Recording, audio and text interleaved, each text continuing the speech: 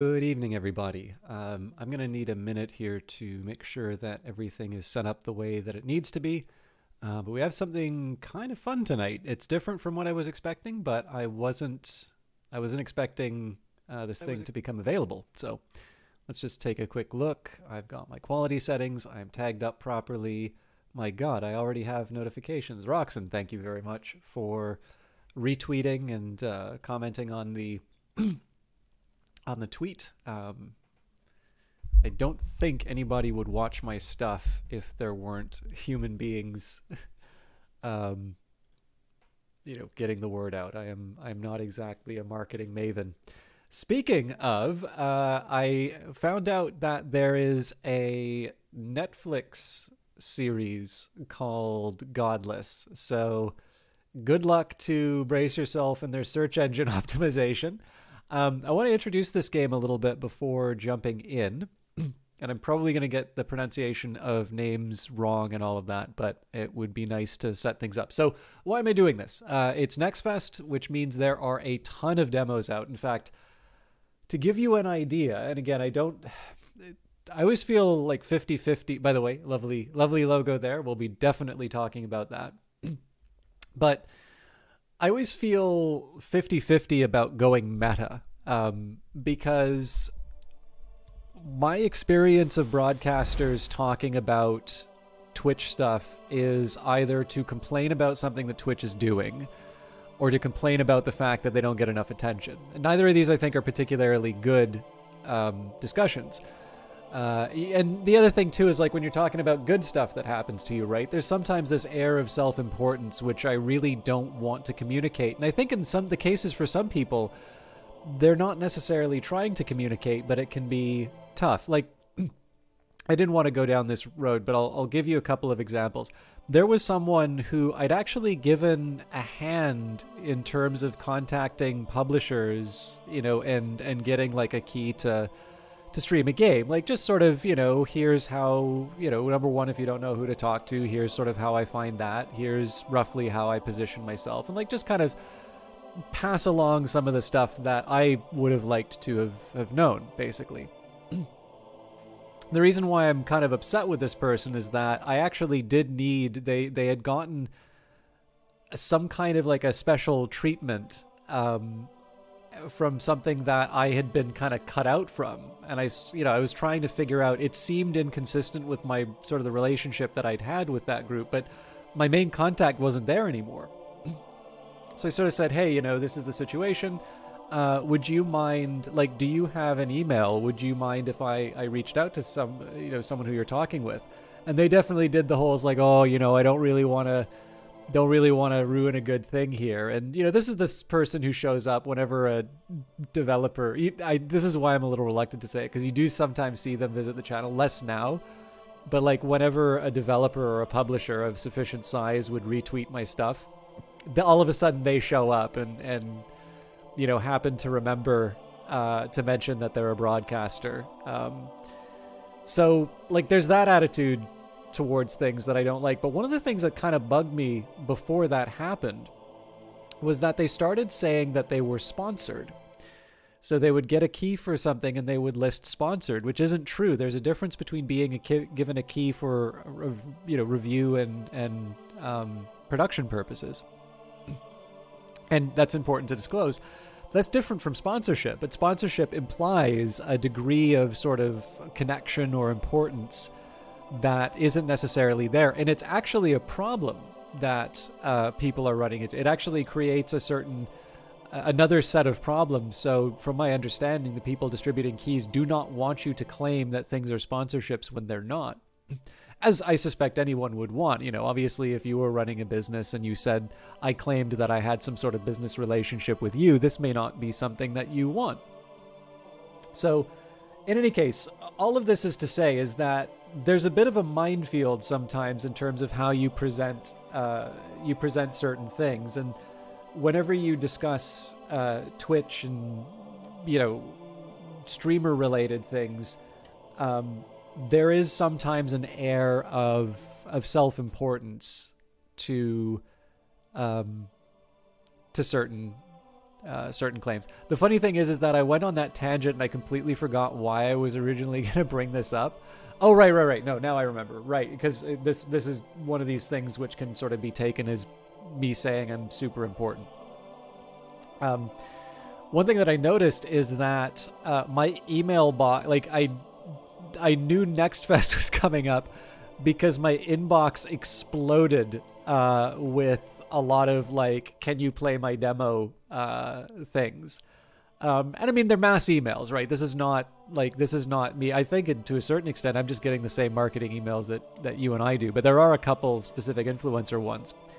And it gives you an idea of the landscape, right? You know, there's a lot of people with games. There's a lot of people trying to get attention. And at this point now, you know, there is a specific marketing push to get people to play the free taster of a game coming out. But there is a reason why this one sort of hit the top of the pile. Genuinely, I would love to play all the stuff that people are talking about. And if nothing else, just because I'm a nice guy. Now, I love playing games. I love finding stuff that I think is otherwise not being paid attention to. Those are some of my favorites because obviously, you know, stuff like Cultist Simulator, a lot of games like that. You know, you don't get them. You don't necessarily find those sorts of things by looking in the usual areas. And I'd love it if I could come up with a way of saying, you know, here's the algorithm for discovering new stuff. But honestly, it's luck, and it's following people who are making interesting things, and it's, you know, just being open to trying new experiences, which I realize is similar to an article that I recently put out. So it's a topic that's been on my mind lately. Anyways, so with all of that in mind, Godless has climbed the top of the heap. One big reason for this, of course, is that this is from Brace Yourself Publishing, but this is not necessarily a Brace Yourself game in the sense that Phantom Brigade or Industries of Titan would be. And I will be returning to Industries of Titan reasonably soon, but I wanted, I asked my consigliere. There's someone whose opinion I actually really wanted on this, and I said, "Is like, if I were to do one or the other, what would you think?" And I don't know. There's someone whose opinion I respect quite a bit, and it definitely seemed to be that that Godless was the was the clear choice. And more importantly, it's not something I've tried yet. So I do want to set this game up a little bit. I've already kind of talked about my my background stuff. So for those of you that don't know, Brace Yourself Games, who are probably best known for Crypt of the Necrodancer, as well as the forthcoming Industries of Titan and Phantom Brigade. Now, both of these games are available for purchase. However, they have not gotten their full release yet. Industries of Titan actually will no longer be getting main branch updates. All of that will be going into version 1.0. However, if you use the experimental branch, you will be getting additional updates before 1.0. But the game is getting really close for a full release, which is very exciting. And of course, this is not to give short shrift to Rift of the Necrodancer, but so far as I can tell, that is not something that you can play on your own. But Godless is the first game that is going to be released under their new publishing arm. And I think this has meant some very exciting opportunities for people at Brace Yourself who are, again, all 10 feet tall and possibly charismatic and, turn everything that they touch into spun gold. But this is something by, the developer listed is Daniil Kalyupa. My apologies if I mispronounced that. Now, I did tag them on Twitter, so if you'd like to follow their stuff, definitely feel free to follow through with that. But I couldn't really find a lot of information. Usually whenever I want to look up a game, I try to see, where do these people come from, right? Presumably, I mean, maybe this is their first game. But I sort of feel like, in a lot of cases, there's an iceberg down below, and that could be, maybe they worked for a major publisher first. Maybe they, this is actually something Canada's benefited from quite a bit, where people will be working for a larger firm, a foreign firm, something like a Funcom or an EA or a Ubisoft, and then they set out on their own.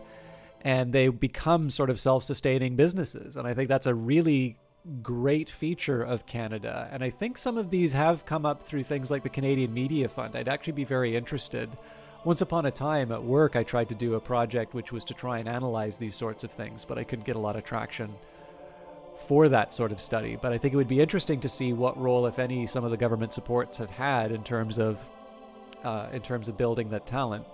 But one way or the other, this is the first game I could find associated with this developer. And I will start with the Steam page, actually. So the first capsule, the write-up that we have here: the time has come for humankind to meet their maker. As the sole surviving god in the war against mortals, you will lead your loyal followers and rain destruction upon the world.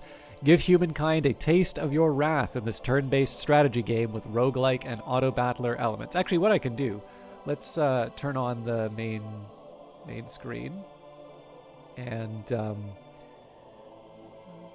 we can read the copy together.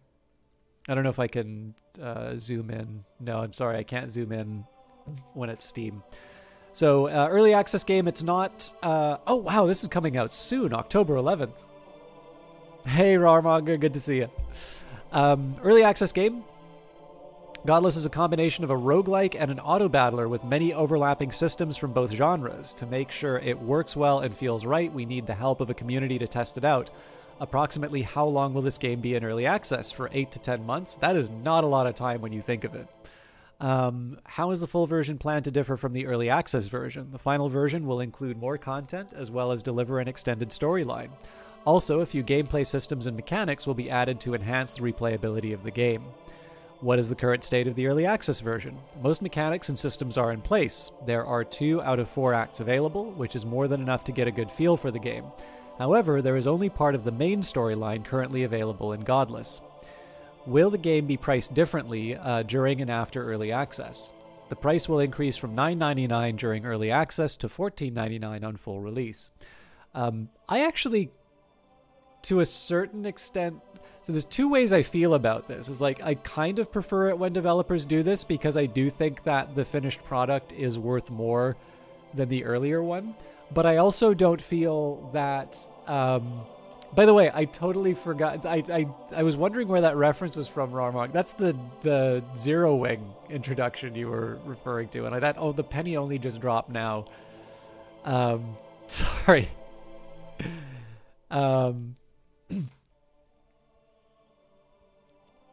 But that's a really good opening music track, by the way. Like, as silly as the translation is, I kind of get pumped up when I hear that music. I've never played the game. I've just seen that video. But like, I remember like laughing at the dialogue, but like then like listening to the music, and I'm like, you know, this is actually kind of exciting. No one played that game, yeah. Well, nobody's playing this game. Well, sorry, nobody on this stream is playing this game right now, so I'll stop talking about other games. Sorry. But yeah, so the difficulty that I have with this is that I don't actually think games should be priced less in the early access period, in the sense that, like, so it's a bit of a paradox to say that, right? Well, not a paradox, but like, I'm contradicting myself, because to a certain extent I think that it is good that they're charging more when the full thing is released, because people have, you know, there is an object of greater value. But I also don't think people should discount the game early, because that's something maybe that you do like later on for price discrimination reasons, basically. I don't think anybody like that. The term price discrimination sounds really horrible, but like, if you're a game developer and you're trying to like sell something, it's actually kind of important to understand and apply. It's not the same as discrimination in terms of how we normally think of it, let's say. So yeah, I guess what this implies is that I think developers should charge full freight at the start of early access and then raise it above what the game is actually worth afterwards. Anyways, clearly I do not have a coherent position on pricing, but either way, when October 11th comes along, You will have 8 to 10 months to buy this game at a pretty considerable discount to its finished experience. By the way, this is not like an exclusive demo or something like that. You can all download this on Steam and play it yourselves as long as you are on Windows. I don't know if there's plans for support on other platforms, but it is made in Unity because the nice little Unity logo popped up when I started. Anyways, how are you planning on involving the community in your development process? The community's feedback is crucial to consider as it will show us what we should focus on as we add new content to the game. Our plan is to stay actively engaged with player comments and criticisms and do our best to address issues brought up by the community on the Steam forums. So I suppose that implies that there isn't a section. I actually want to take a quick second here and see if there's a section for Godless on the Brace Yourself Discord, because I really like shouting out the Brace Yourself Discord. No. All right. So if you want to give him some feedback based on this demo, to the Steam forums with you. Hopefully it's not like other Steam forums. All right. So the Brace Yourself connection is a huge one for me, right? Like, you know, if you're Firaxis, if you're Brace Yourself, you know, there's a handful of publishers. It's not just those two, but like there's a handful of publishers or developers where it's like, I don't even really care if the reviews are negative. I'm going to want to try this thing for myself and see what's going on. But there is another thing that I'm interested in here, which is that I have yet to really play an auto battler that hooks me. So I did used to play Dota. I actually like wanted to install Dota again, and then I saw that it was 40 gigabytes and I was installing it on my hard drive, which sort of locks up the rest of my computer, and I'm like, that's a disrespectful amount of hard drive space to store up, because like on Twitter I phrased it rhetorically, which is always a mistake because then you get people like replying with really obvious stuff. Like, of course it's the DLC, or not the DLC, the microtransactions that they add. Like, it's the hats. But like Bungie recognized this problem with their game and vaulted some of the content to make it easier to maintain and a little more respectful for the players. Whereas Valve has sort of decided to blob the thing out. But anyways, like obviously I'm interested enough in Dota again too, until I saw the like download size. I was interested enough to try it again, and I did try Underlords. Didn't quite connect with me. But then there was like, I think auto chess was the start of the auto battler genre. I think Teamfight Tactics is kind of the dominant one. Auto chess now has its standalone, which I think is an Epic exclusive. And, you know, there's also a bunch of sort of, yeah, 40 gigs of heights is still a lot of hats. Like, in fairness too, like there's some stuff. Like, the thing is, I have a pretty large collection of Dota stuff. Like, I've got the Stanley Parable Announcer. I've got a legendary for Vengeful Spirit, because I really liked that character as the first character I felt that I was quite good at by my standards, not like in an absolute sense. It's on the internet, right? As soon as you say you're good at something, there's always going to be like 500 people who are, you know, completely out of your league and will let you know in the bluntest terms possible. But like it's the first character I really felt I had a good handle on, that I knew how to play and could get an unexpectedly, you know, high win rate from. It's Java TV, good to see you. But yeah, like obviously, like to quite literally double the size of a game based on the potential, you know, or like just because somebody bought a cosmetic and the developer really wants you to be able to see it. I kind of feel like there's a certain point where you're like, come on guys, like really? And I totally understand they need to make money and stuff like that, but that really is like, I really wish there was a better way, because that was enough for me to not play the game. I was gonna give it a try right up until that moment. Anyways, I'm sorry, it's like 15 minutes or 20 minutes in and I'm not playing Godless. So where I wanted to go though is that, especially when there's like a trend in gaming or when there's something that I don't understand very well. So like for a long time, I couldn't quite get the appeal of roguelikes. Like I tried Rogue and I'm like, what the hell is this game? I can't tell what anything is. Like, why couldn't they have real graphics? And then, of course, like, now I know better in terms of how, like, the history works. Like, if it had graphics, it would have been a very impressive game. Well, I mean, not that it wasn't impressive at the time, but, like, you know, there's a set of expectations that I have for what a game is that did not necessarily apply to when Rogue was first made.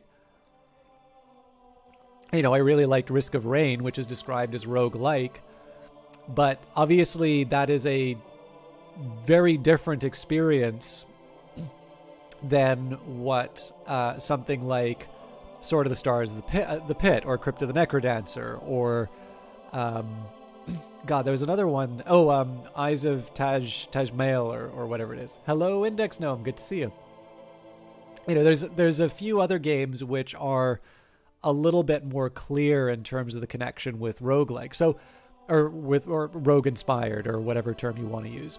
So with that in mind, I have found that there have been some games that are actually very good hooks for me to get into a genre that previously I'd not spent a lot of time on. And certainly the auto battler is one of those. And in fact, the thing that's funny is one of the things that I'm not crazy about in the auto battler is that I feel like I don't have control over the units, which I don't.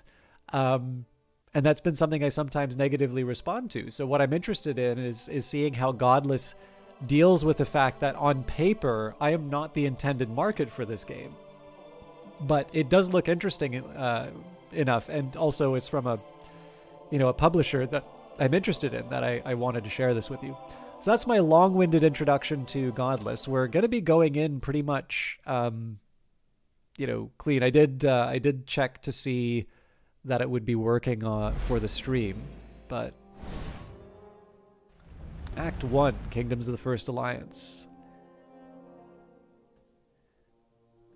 I thought there was a tutorial. I might have canceled the tutorial. Oh, that's a shame.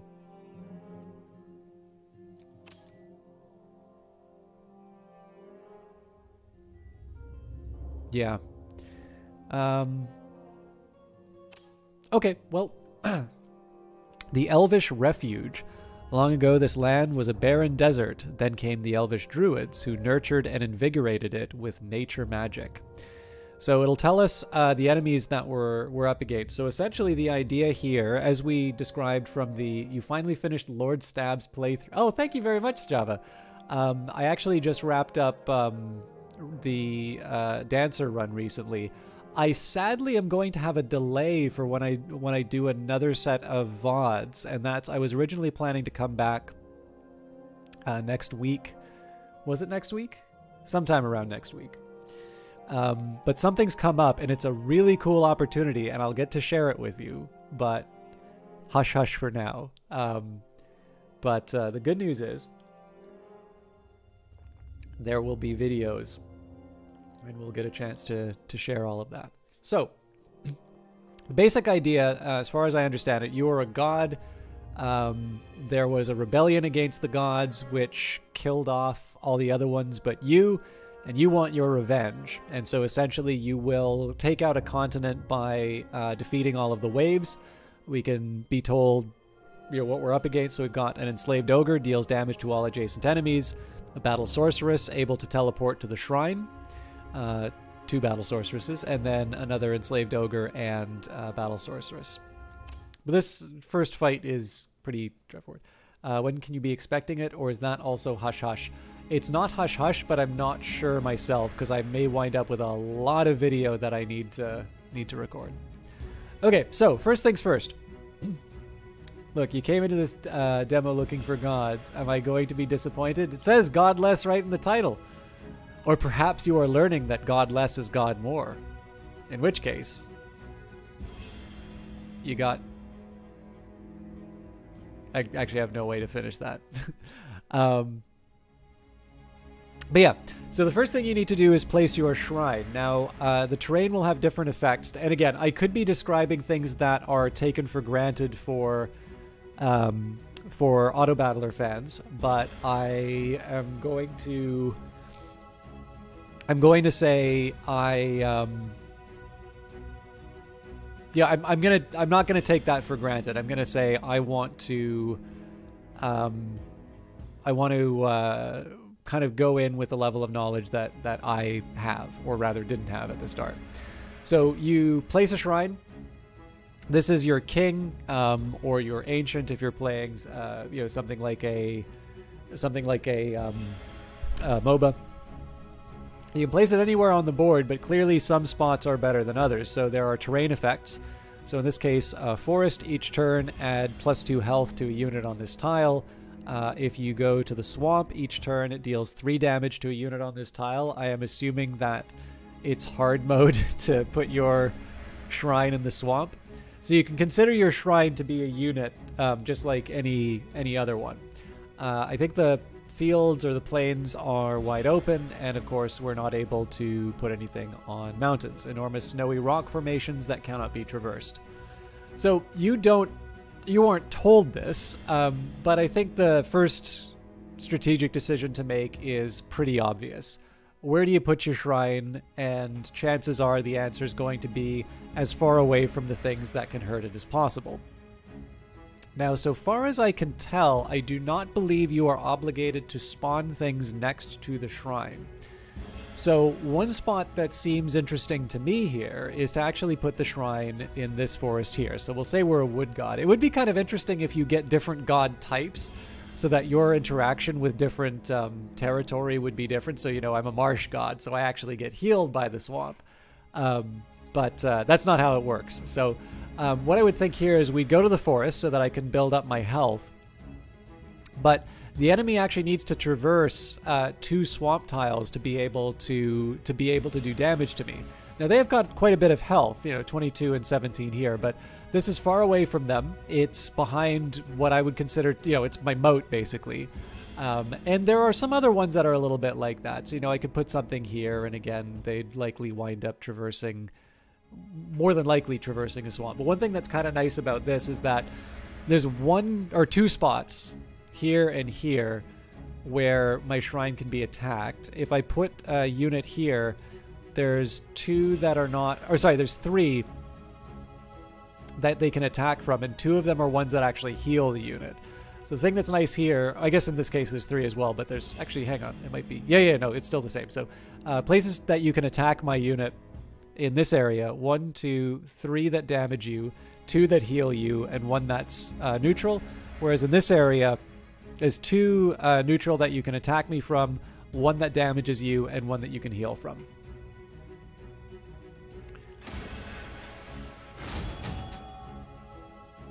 All right, so you get a certain amount of mana. Using skills consumes mana. Get 1 each turn. Prediction: see units' intentions for the next turn by pressing left control.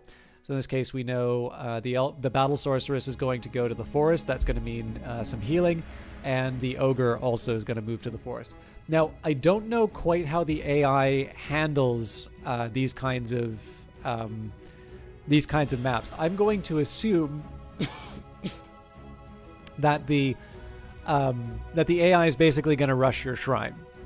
And so the reason why I think it's kind of important for me to make at least understand the assumptions that I'm making is that this whole idea about whether or not I want my shrine far away is based on a certain set of assumptions about how this game works. Let's say that the AI had a little bit more a little bit more thought in terms of how it wanted to do its turns. Like, one thing it might do is take the long way around, right? So, let's just think. So, 2 health, 4, 6. I mean, if I really want to make it a long run, 2, 4, 6, 8, 10, 12. Sure, I'll take 3 damage. Excuse me.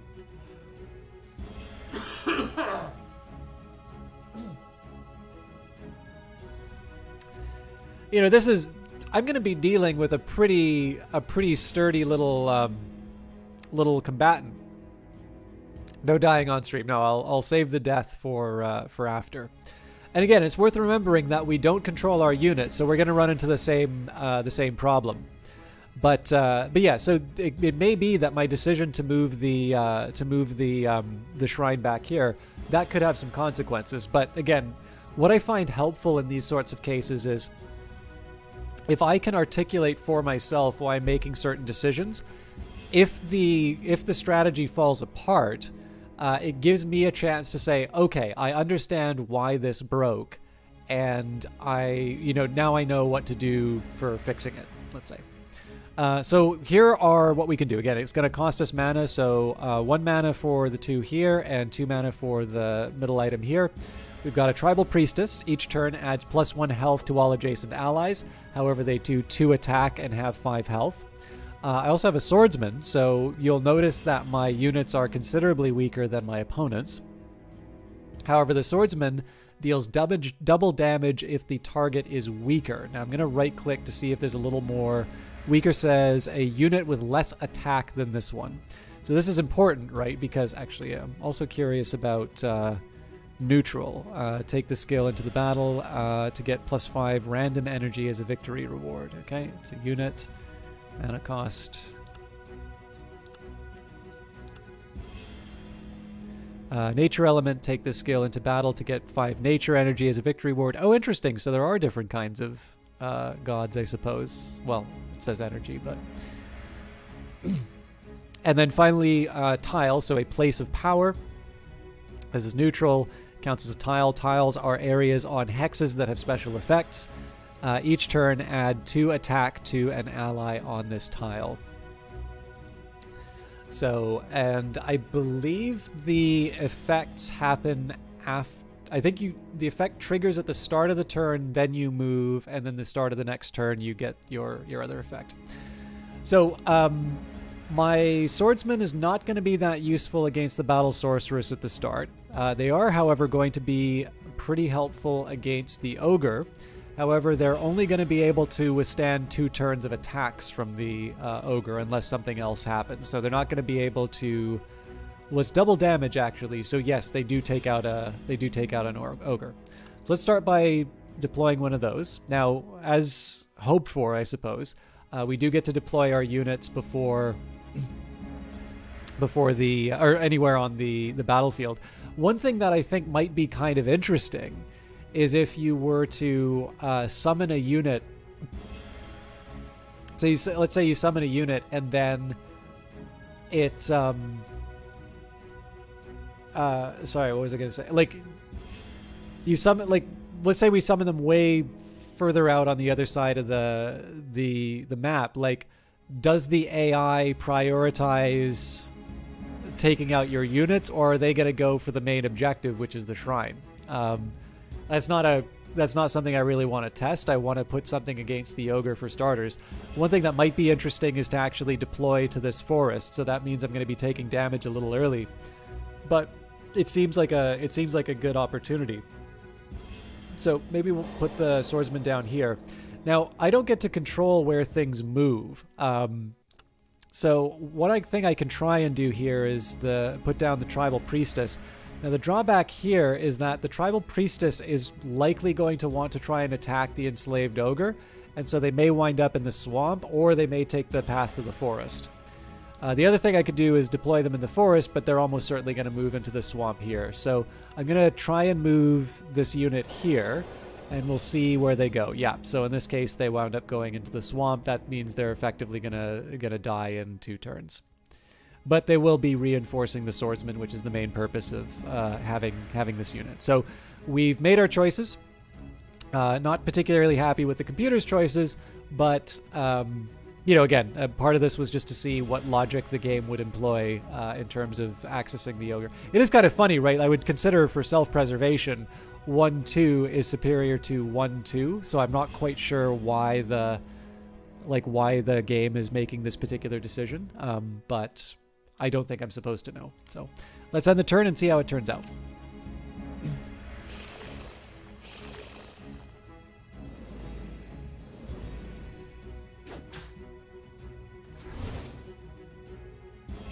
Oh, interesting. So they did wind up going in the other direction. Well, so how does that work then?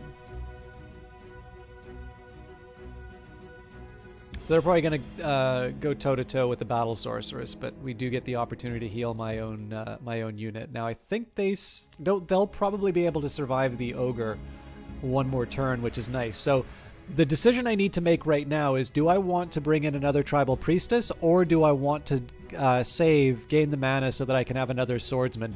Given that the Swordsman is my main combat unit, I probably want to save up this turn. So we're going to end the turn and see what the next one is. Or see what happens next turn.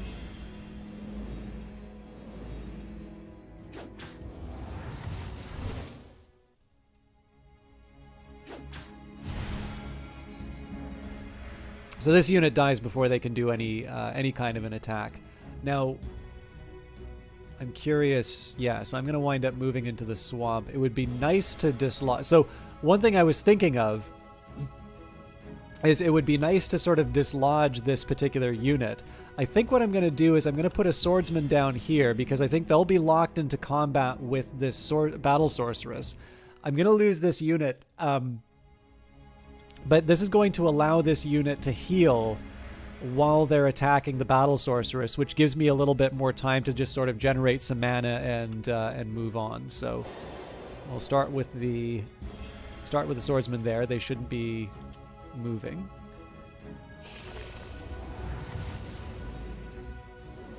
Now remember, we're not going to do extra damage to this particular unit.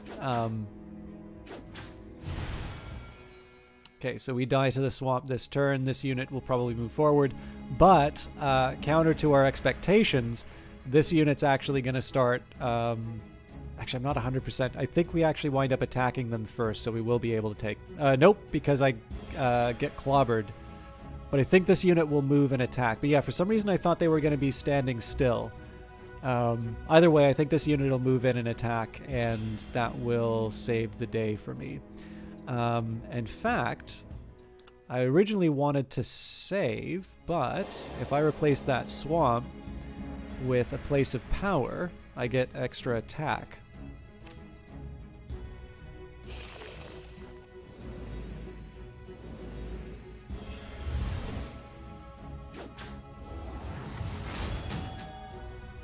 Okay, +1 enemy level. Alright, well, we've got our work cut out for us. Now, the good news here is that this unit is going to... Like, these two are going to wind up... so this unit does double damage because they have a higher strength rating. The problem, though, is I don't have a good reply for this unit. I think what I'm going to want to do is put down a swordsman, because what's likely going to happen is they're going to wind up occupying this location. So I'm going to wait the one turn for the mana for the swordsman. Once they lock themselves into the swamp area, then I deploy the swordsman, and we keep the sorceress in place, taking damage while everybody heals.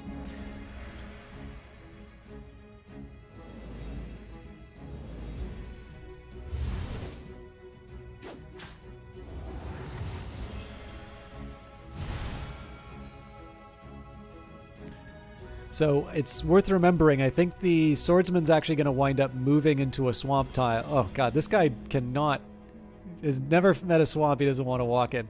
I believe if I deploy a swordsman now, the swordsman will move to the swamp tile, so I want to end this turn. But what I'm going to do next turn, once the elf moves into place, I'm going to deploy not only a swordsman, but also the place of power, so that they get the attack bonus. Of course, they're going to have to traverse the swamp later, so they may not survive to be useful in that sense, but we'll deal with that later.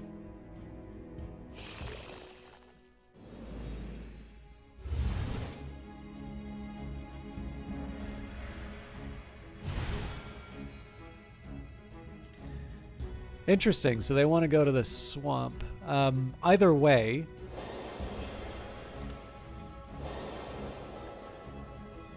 now, again, I'm making a choice here, right? This unit is definitely going to die, and they didn't need to die if I put the place of power down.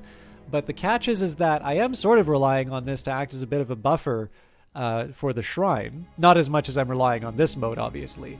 And essentially, I'm committing myself to, you know, spending a lot to preserve one admittedly strong, but not necessary member of the team. So we'll pass the turn. I should be using the mouse more because it's a little easier for people to see, but... And I think we get our combat bonus at the start. Yeah, so we're going to do double damage. That should actually take out the unit. Yeah.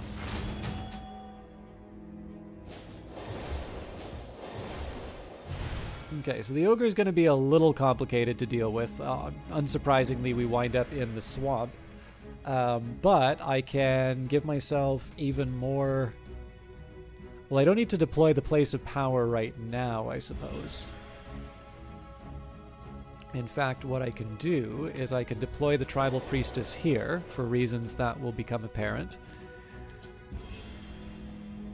So we get a combat boost, we move into the swamp, I replace that swamp with a place of power, and then we fight the ogre in the moat. Oh, that was unexpected. So what happened there? On move deals 6 damage to all adjacent enemies. I was not expecting that, so I should be taking a look. On attack, teleports to the shrine. Interesting. Well, that's definitely put me on the back foot. I'm gonna have to end the turn because I do need a swordsman to handle the ogre.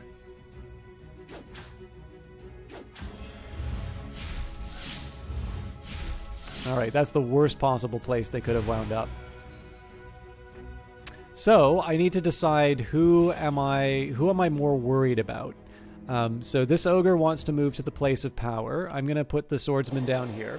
So we'll be able to fight them there. This does mean that the battle sorceress is going to be able to work my shrine for a little while. But of course, this is why we've been in the back row sort of healing up for a bit. We will deploy not just a swordsman, but a place of power in a couple of turns to help deal with them.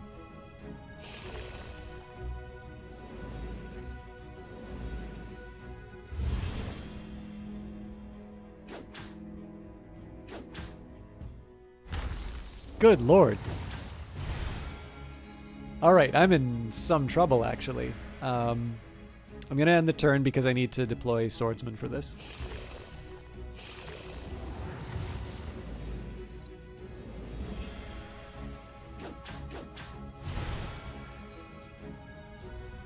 Okay, so I'm going to start with a swordsman to deal with the ogre, and then when I can, we'll deploy to deal with the super elf.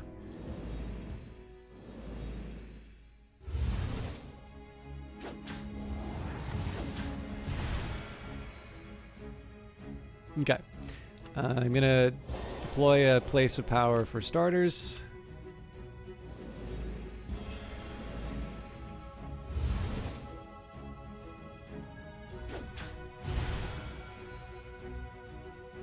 Now, I don't need to worry so much about healing, but I am going to just, you know, give myself a bit of an edge, because I do want to take the unit out as soon as possible.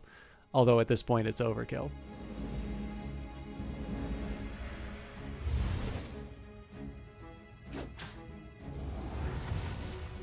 There we go. So definitely got a little dicey there at the end. It's kind of neat that the game sort of pulled the rug out from under me. I like that it did that. As you can see, we are annihilating the continent, exterminating it of all life. Presumably this god does not need worshippers. Alright, what are the rewards?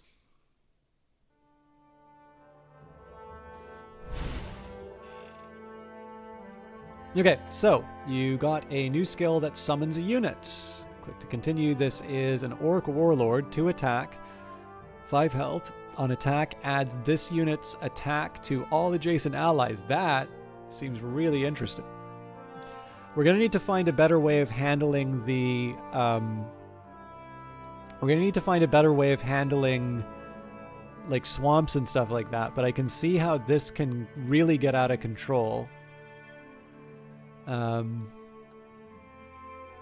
Click any slot and pick the acquired skill to use it in the next battle. Well, presumably we'd use the empty slot. And we've got ether, use it to purchase valuable goods and services across all continents. 5 nature energy, it told us that we were going to be getting that by deploying, actually with that in mind, the Orc Warlord is fire element. And then 10 fire energy, use it to learn talents in the chamber. No problem, Shaba. So I'm curious, you've now all seen the first level. Impressions of Godless? How many of you are rushing out to try this demo now? Oh, interesting. So we get 1 of 3 paths to the next continent. So Antarta Kingdom. Despite its harsh rule and reputation for ruthless court intrigue, Antara is known far and wide as a place of prosperity. How you doing, Vanguard Master? So I notice I can't right or left click on these units to find out what they do, but I do have some information. I do actually have some information in terms of what the what I'm going to be coming up against. Feels like you just got here, so you haven't seen anything. You got to do it all over again now. But Vanguard, you get to download this as part of Next Fest. Oh, this is interesting. My health carries over multiple over multiple levels. So this, I'm actually in quite a bit of danger at the start here. But yeah, so we've got the Battle Sorceress and the Enslaved Ogre. We know as they move up in levels, they become more dangerous. So the Enslaved Ogre doing 6 damage each time it moves was really something that caused me a lot of trouble. Fortunately, we won't have to deal with that. However, the Battle Sorceresses will not be that easy to take out if I don't have units that have survived into the next run. So you wish you had time to play. You really want to play Manor Lords. That was actually one of the other ones that I was asked to do a demo for. I'll try to. I mean, again, it's not that I don't want to do the games that I don't cover, but we'll see. Maybe in a couple months you'll have downtime. Yeah, I hear you on that. Okay, so Forge. Merge sparks of creation into gems. I don't know what gems do, so that doesn't quite give me what I need to know. A merchant, buy various goods for ether. And chamber, acquire talents using magical energies, which presumably are these. I think I'm going to go for the merchant because it gives me, at least then I'm selecting the things that I'm going into, but this is presumably the roguelike element they were talking about. Oh, you do this in between. Okay. I thought that might be like a reward for finishing the battle. The Dimensional Merchant has been trading with divine beings for centuries. Get him ether and he'll get you anything. Okay, so I can get a Spark of Nature, use it to create gems in the Forge. Spark of Death, use it to create gems in the Forge. We can get additional skills, so Unholy Touch, swap the attack of 2 units. Protector of Nature, passive, always attack is always equal to health. Interesting. So that's I'm curious how that equality works. So if you think of it right, like that means that the attack is set by health, but that could also mean that if your attack goes up, your health goes up. Overgrown Ruins, every turn adds +1 health to an ally on this tile, so this is the health equivalent of the Place of Power. An Orc Shaman, all adjacent allies attack enemies immediately if possible. That's an interesting one. Maybe not something I'd want to spend 2 mana on in its current form, but it's also worth remembering we have to remove something from the lineup if we do this. Well of Souls resurrects any units that die here with 1 health. Works once per unit.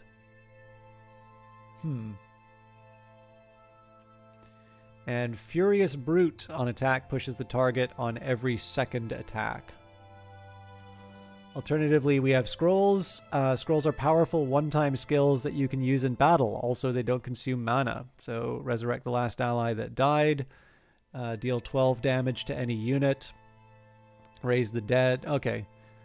I'm slightly tempted at this point to... So, like, I was thinking, well, maybe I pick up a Spark so I can see what they're like, and then a Scroll, but I can't really do that. But maybe we buy 2 Scrolls. And I suppose the question is, do I go for the Thunderbolt to immediately destroy something, or do I raise the dead Actually, Light of Hope seems pretty strong as well. Let's do Raise the Dead and Thunderbolt. And we don't have any ether left, so. Supreme Ruler 2030, Homeworld 3, Victoria 3, Superpower 3, and maybe RimWorld DLC is all I'm waiting for. Or is there another DLC coming out? Also, if Superpower 3 is the one I'm thinking of, that's another Canadian game.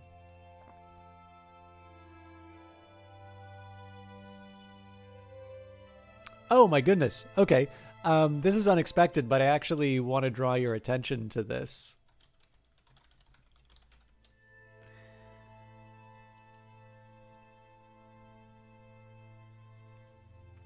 Brace Yourself Games actually just went live. However, they are not playing Godless. It is Chloe and Vivian doing art streams. So, but yeah, that was a chance for me to... actually, I didn't need to copy and paste like that. I could have just hit...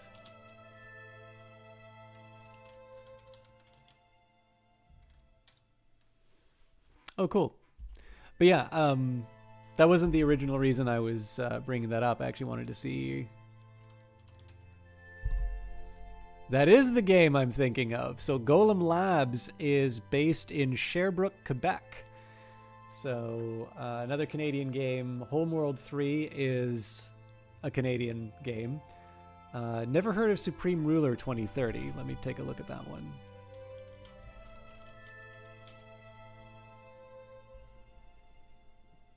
Remastered addition to the Supreme Ruler game series, one of the most comprehensive real-time geopolitical strategy games for PC. I mean, it sounds like something up my alley.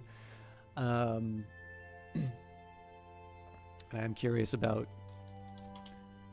And of course, it will not surprise you to learn that RimWorld is also Canadian. So yeah, there's Royalty, Ideology, and Biotech. I actually only have base RimWorld, and I have not made a lot of progress in it. Anyways. We've turned the Elvish Refuge into two scrolls. Now we will go to the Antarctic Kingdom.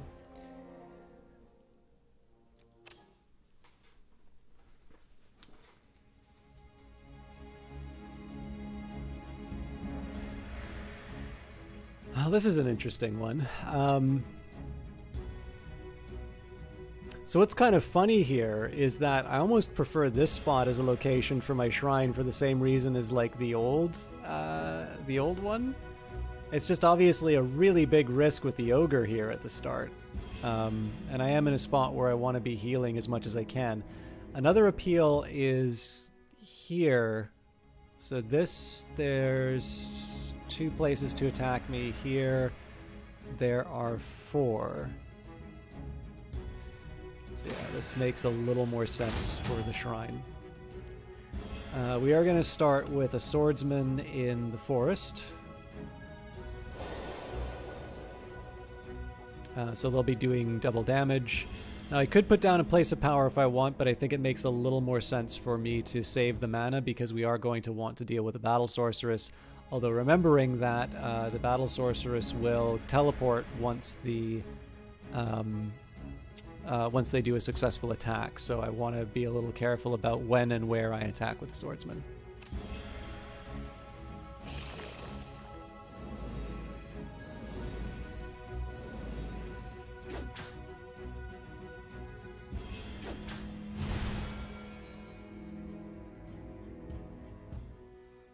Now, sadly, they're not going to be able to survive another attack from the ogre.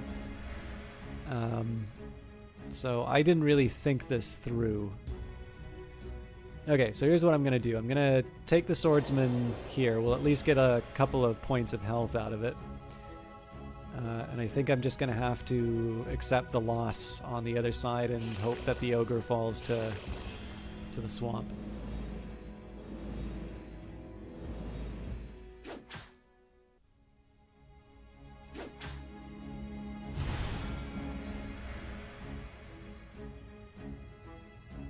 Okay, now, one thing I could do is put down the place of power so that they take out the battle sorceress first turn.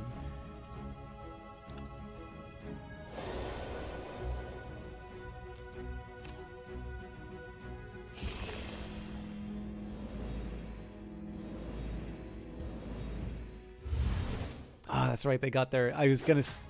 Oh, wait, no. We still get to take them out.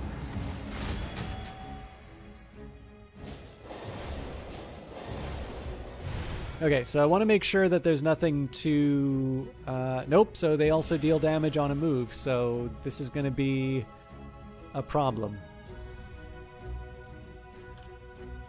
And they all want to eat my shrine, so...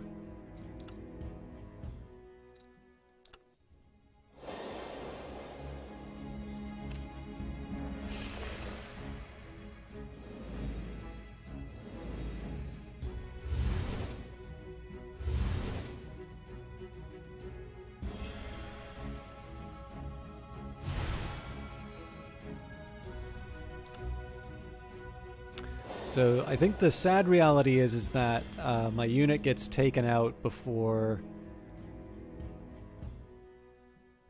Yeah, I think they get taken out before they can attack.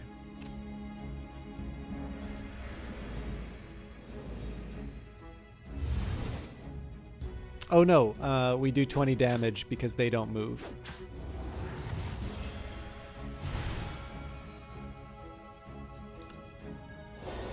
So part of this is also about healing up my my shrine, but in this case I'm just really trying to keep the barbarians at the gate. Unfortunately, that I'm no longer able to improve the power of my character.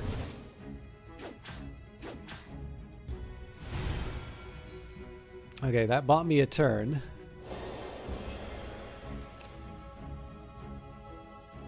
Oh wait, but they're going to move immediately after the attack, so that doesn't get me quite what I thought it did.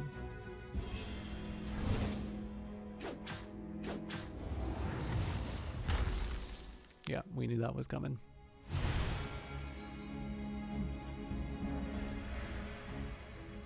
Okay. So, I'm going to wait for a swordsman.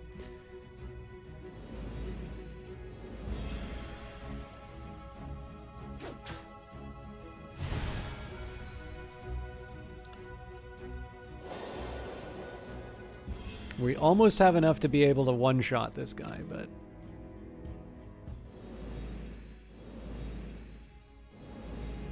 Now again, we're going to take a hit of 6 when this unit moves into place. Oh, but they... Nuts. I was not expecting them to do that. Okay. Well, we are going to heal up in the woods, so we're safe there. I'm going to end the turn. I do actually want to put down a tribal priestess if I can. Oh wait, I think I'm going to get taken out. Yeah, because then they move and that nukes the swordsman. But I can prevent them from moving.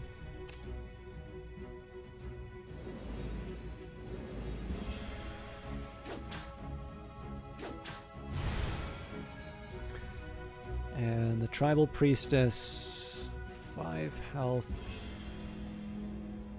I don't really need them for the attack.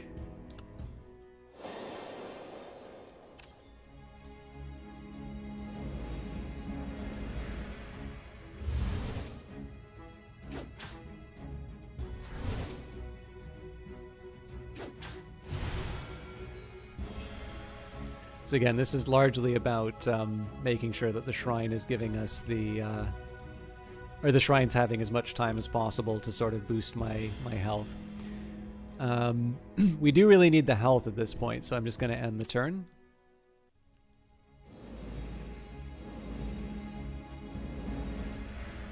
And the next thing we want to take a look at is what we're up against. Okay, so this is, yeah, this is going to be a really tough fight.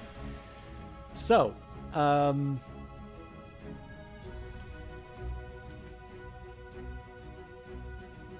this unit moves before the elf. Ugh.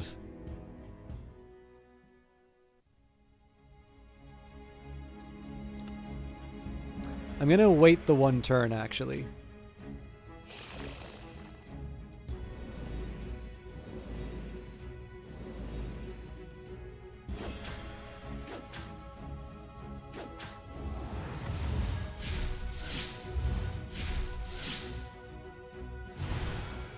Okay, now that actually works rather well for me, so I'm going to put a swordsman in place here. So I want to avoid engaging this unit as long as possible. Now the drawback is eventually they're going to make it, and they've got a whole forest to sort of build their health in. But ideally, I'm only going to deal with one enemy at a time, and we do enough damage to take them out this turn.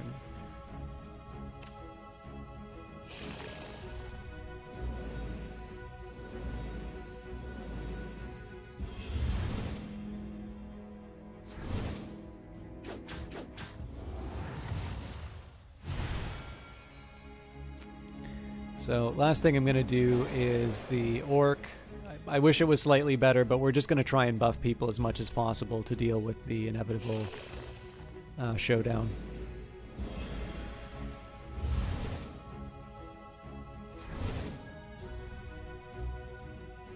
Oh, he didn't give the buff I wanted. That's super bad.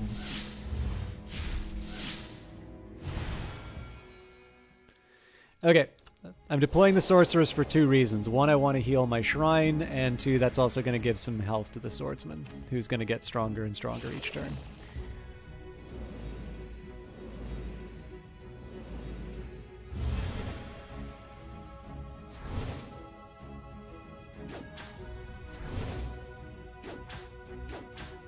So it would have been nice to minimize the damage that the shrine takes, but we know we win this turn, so...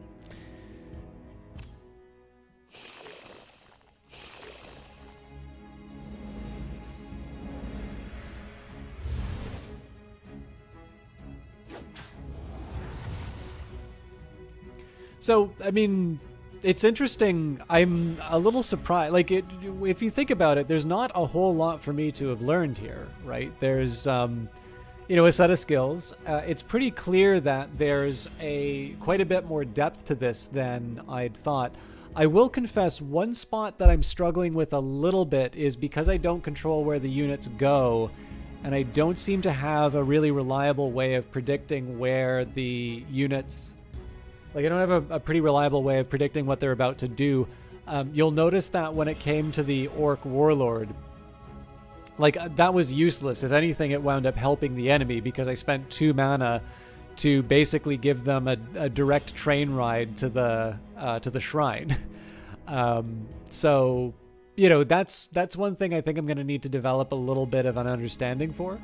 But I'm intrigued, and just even with this very small number of combinations, it's clear that there's quite a bit of variety in here, and there's quite a bit of thinking that I need to do in order to get the best outcomes. So we'll see how far I can make it on this run. Okay, so that's 88 ether and 20 fire energy.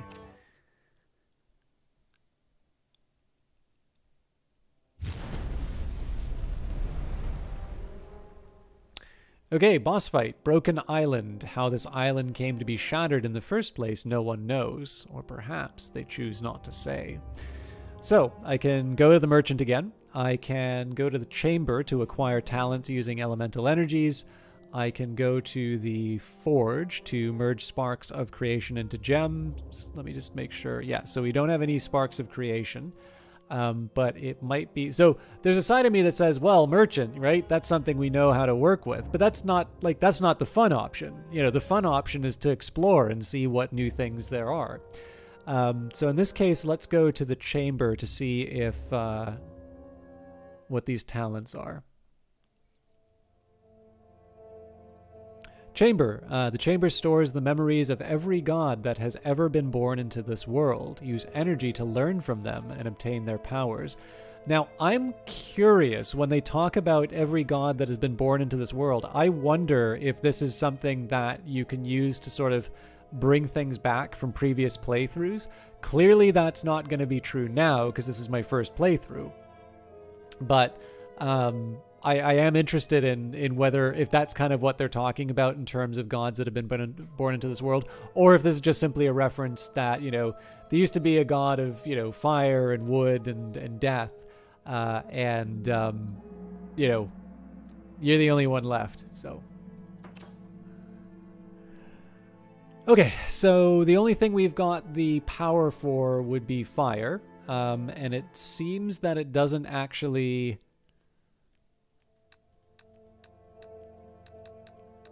Huh.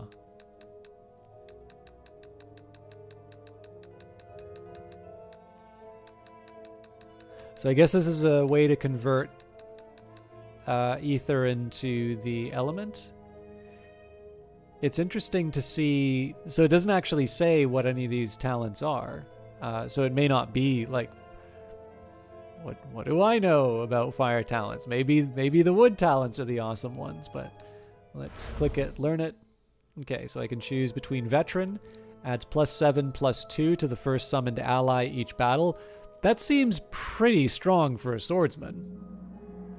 Alternatively, we can do Flame of Vengeance. Upon an ally's death, adds +2 attack on all the other allies. So if instead I want to...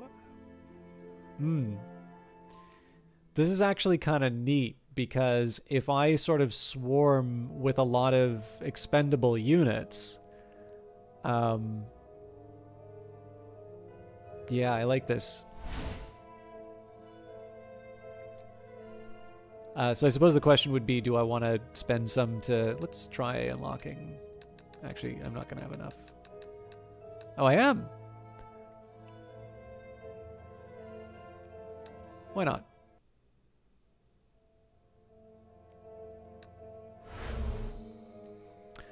Grants dual wield to every third summoned ally. Let's see what that means. Attacks an additional time. Or panic. When allies attack 3 times in total, all enemies will lose -3 attack.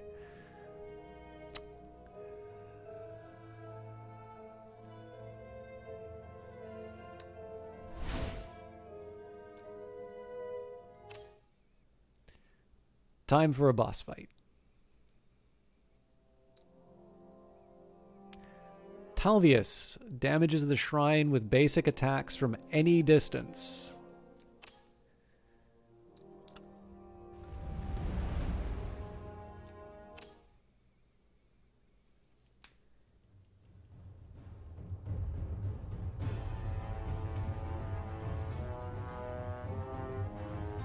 The Undefeated Knight.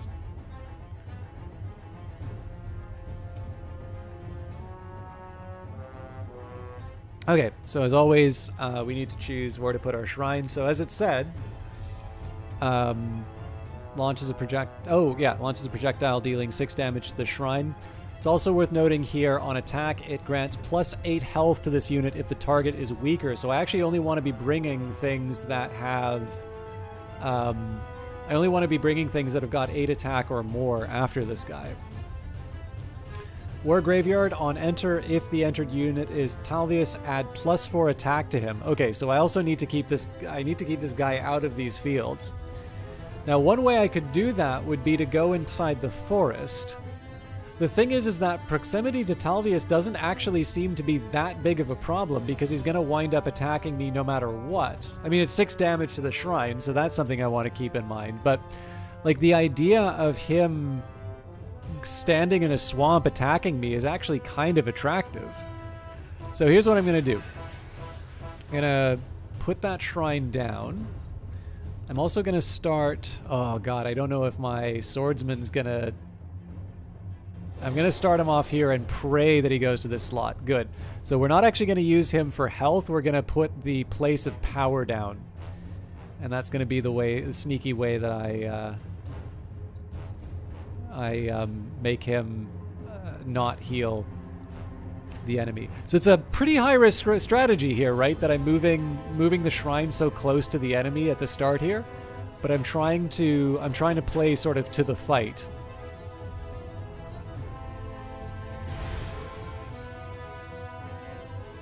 Oh, hang on, because the shrine also counts as something that'll... I think I just lost...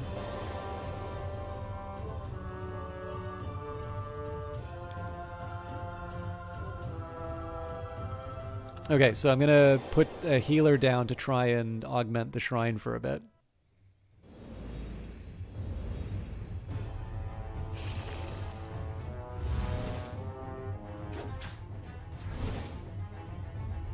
No, you fool!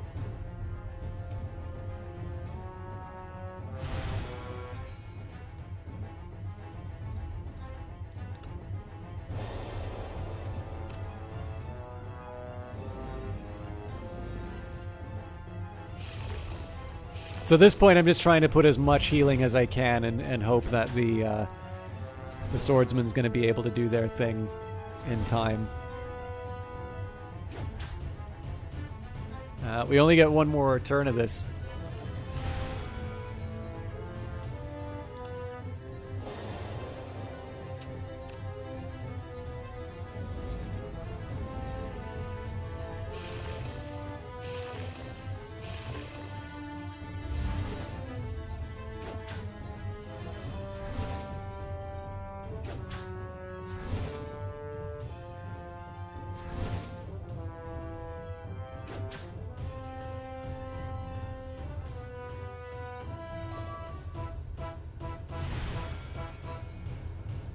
Okay. So there's going to be some improvements to damage that happen this turn, but I don't think we have enough to be able to pull myself out of the fire. I feel like there were some good ideas in terms of how I approached this, but I didn't fully appreciate like the implications of what I was doing.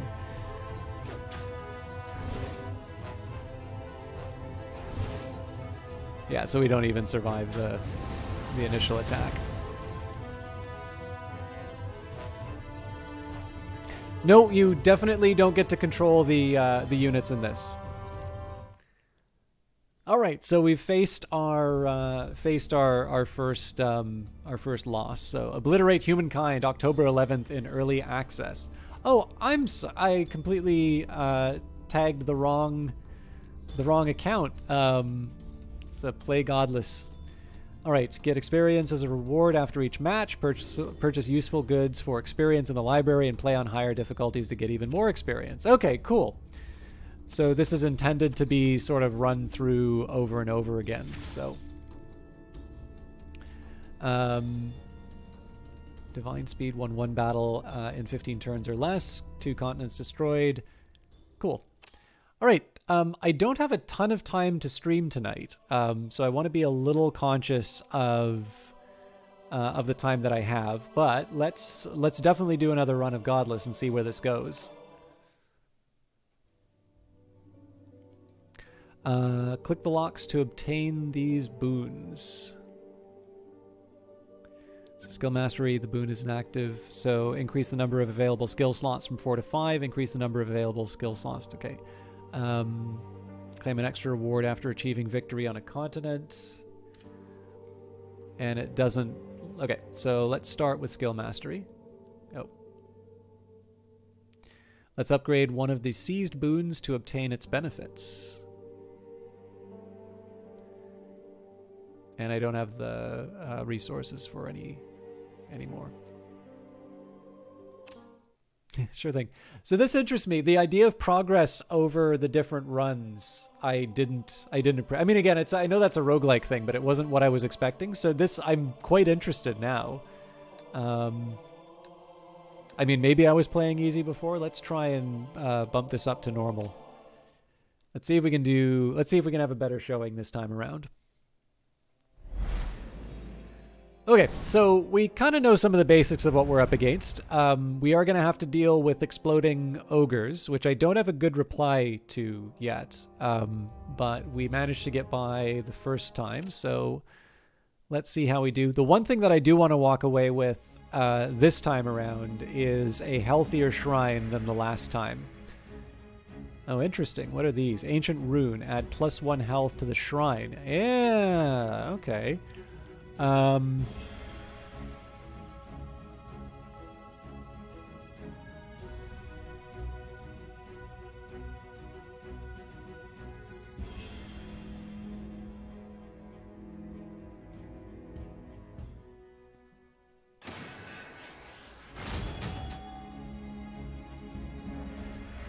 feel I kind of have to start with a swordsman at this point.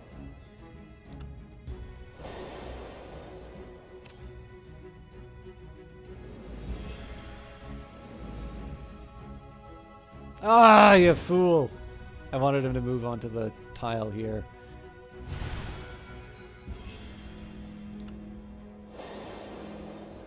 And actually, this was the worst possible start I could have given myself, because that tribal priestess is going to give this enemy unit a direct line to the shrine.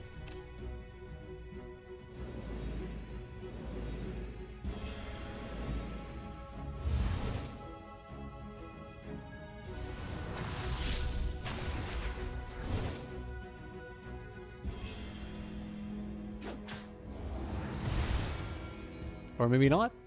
Maybe that's a skill that they learn after. Okay. Lucky me, I guess. I think we're going to wait for the other swordsman at this point.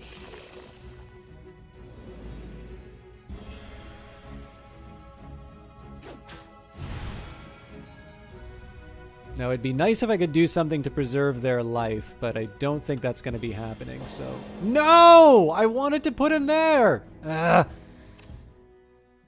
So he's going to wind up walking into the swamp. That actually is a little annoying. Because,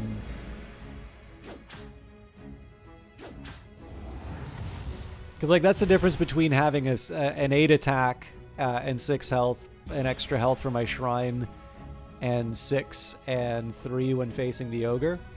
But I guess we can give you one of these.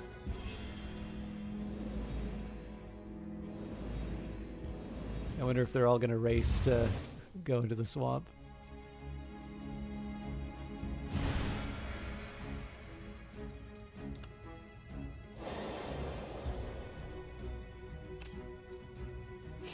It's a very different setup from what I was planning this to be, but...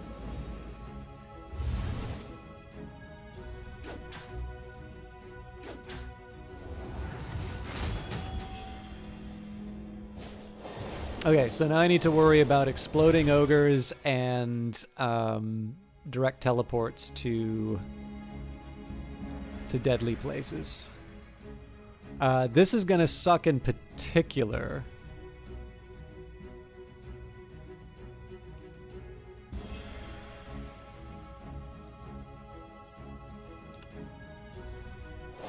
I'm not 100% sure how I feel about this, but... So I'm going to move. This guy's going to get blown up by the moving ogre, but they're going to be able to survive into the night. No, because then the ogre's going to attack them, I think. Nope, maybe not. Okay. But... that happened. Okay, so we got to end the turn.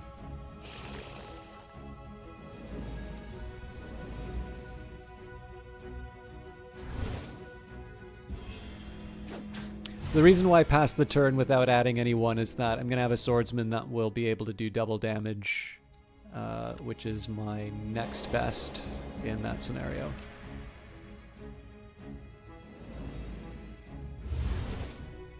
You know what the funny thing is? I didn't use any of those scrolls that I had in my inventory. I don't think that would have solved anything, but it's probably something I should have kept in mind. Okay, now I do want to leave the option open for a unit to move into this to heal up my shrine, and what I'm going to do is I'm also going to add the priest. I'm thinking because the health carries over from continent to continent, I probably do want to start bringing some priestesses around my shrine to just sort of help augment the health each turn if I don't have a better option.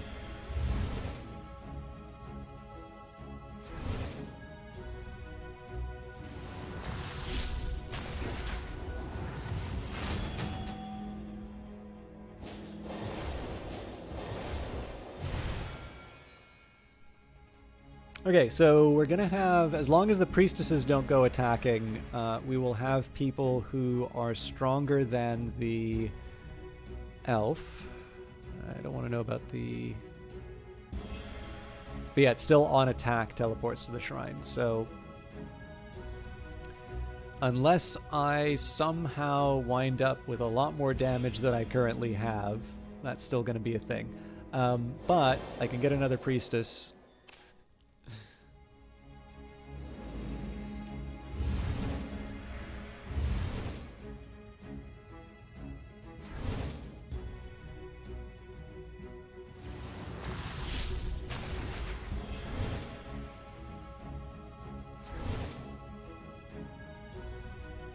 This does also limit what the elf can do in terms of movement.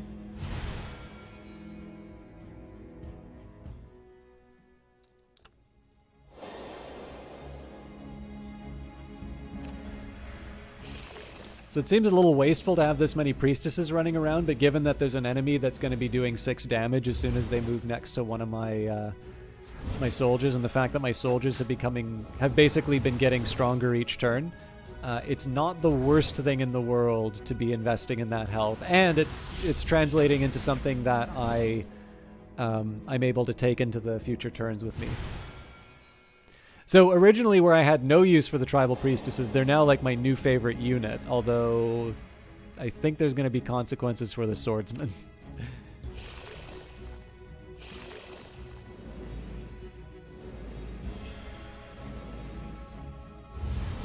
Definitely priestesses.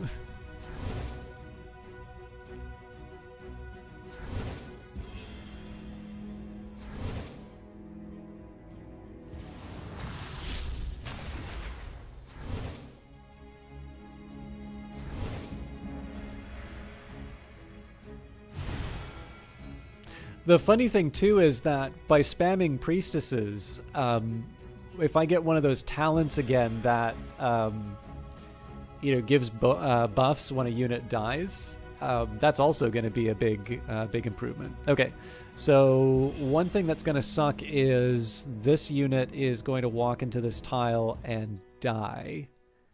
I'm still going to focus on healing my shrine, though. They may wind up healed by a unit beforehand, now that I think of it. So then that just means that they die to the ogre attack. Nope, they don't get healed.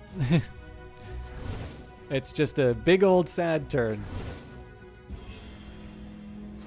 I probably should have been able to tell that by looking at the turn order, actually, but...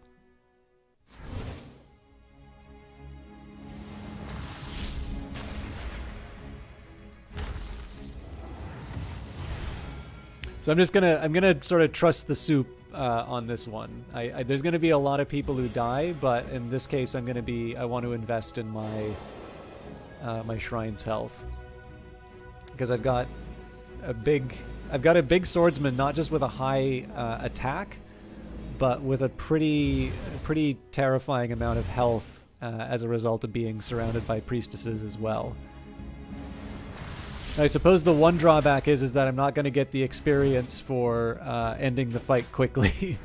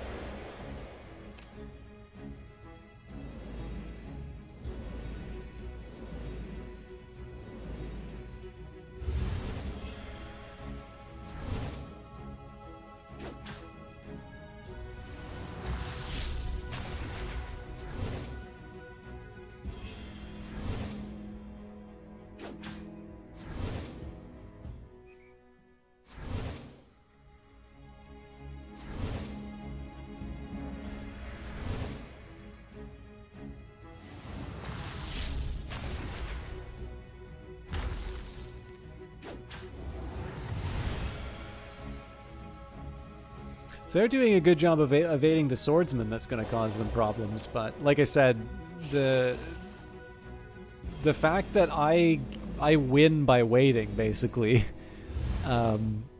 is not really giving me an incentive to hasten the ogre's demise.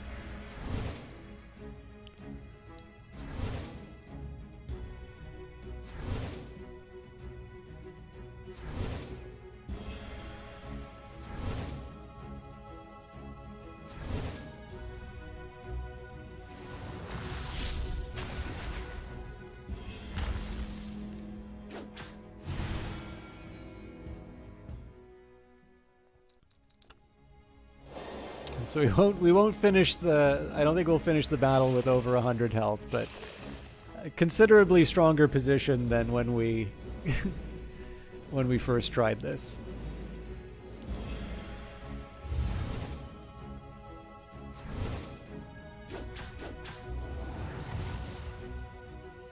What a shame we can't take our summons with us.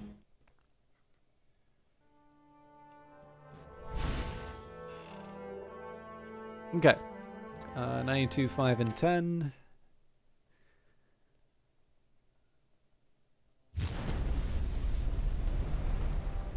It's only one ogre to deal with this time, but the fact that we have all of these sorceresses to deal with is probably going to involve some hard choices. Let's buy some goodies. I'll probably wind up picking up the scrolls again.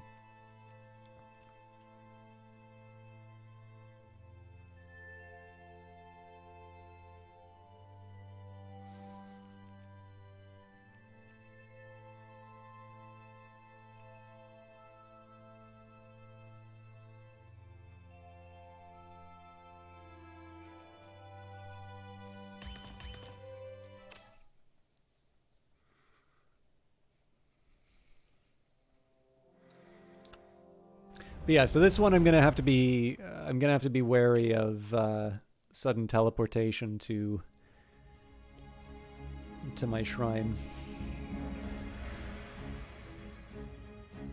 Wow, they're all over the place.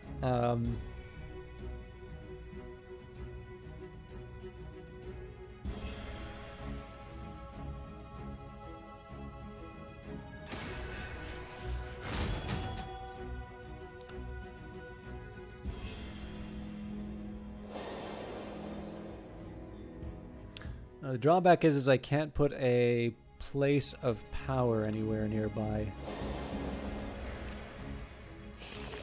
At least not without giving up the thing that I want this unit to be able to take advantage of.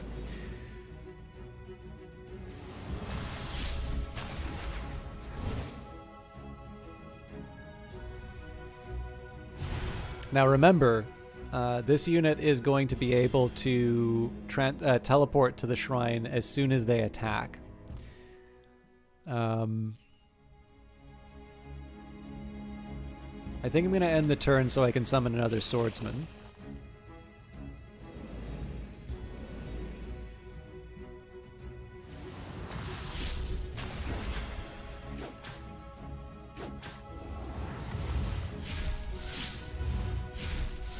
Okay, that's not great that they are...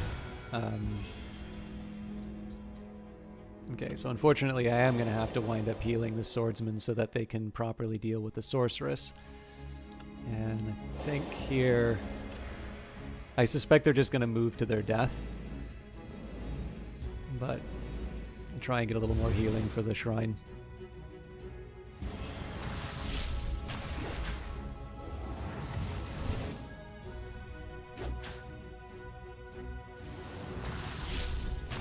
Thank you!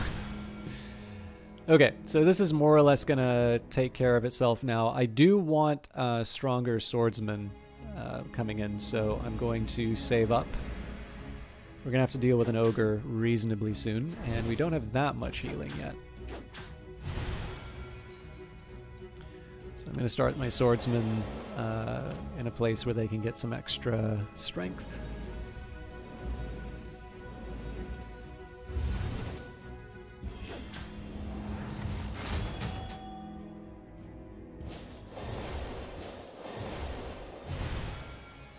Okay, so I am going to want to think a little bit about how I can improve the strength of my allies. Now, places of power beside my shrine, that might be a double-edged sword. For all I know, the enemy winds up stronger as a result. Well, the thing is, though, if I don't make this unit stronger...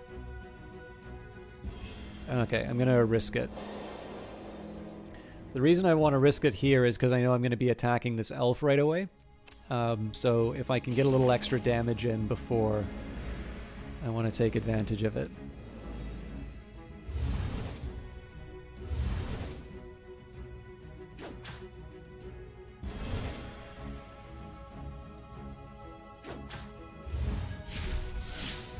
So again, we kind of knew that was going to happen.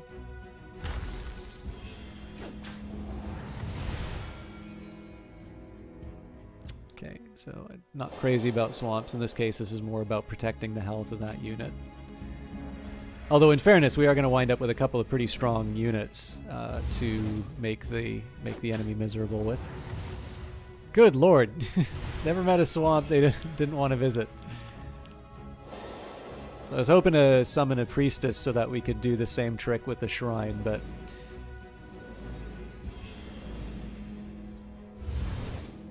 Now, biggest problem here is that both of these units are ripe for... Yep, there it goes. I think the one saving grace, though, is that this unit's just going to keep pounding my... It's just going to keep pounding my shrine for the next little while. So I am sort of putting all my eggs in one basket by summoning the priestess and just relying on this one soldier here.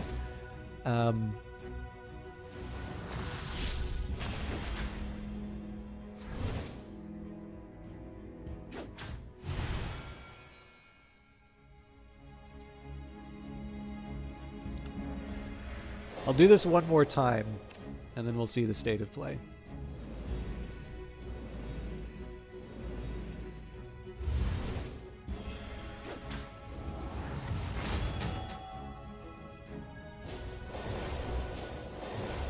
Oh, that's right. We have to deal with the nasty sorceresses. Okay. So part of this... Well, I guess my units are going to move anyway, but I was going to say part of this is about making sure that this slot is open so that the sorceress may wind up in this area. We'll see how it turns out, though. Either way, whichever unit gets attacked is dead.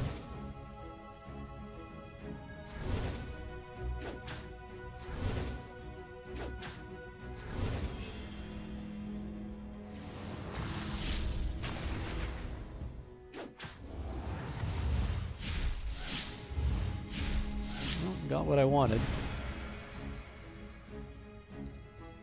So we don't have the mana for a swordsman, so we're just gonna wait out the turn.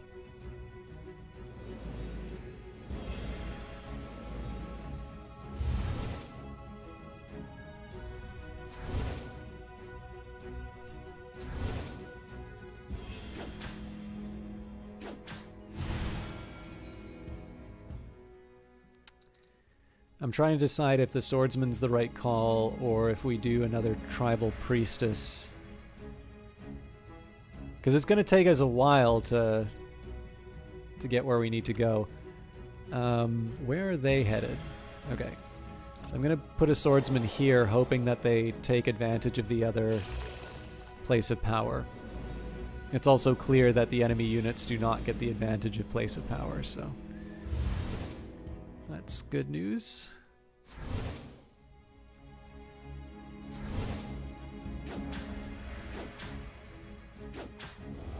Oh, that... Okay. Wasn't quite expecting that. But... I have enough to dedicate myself to a bunch of priestesses.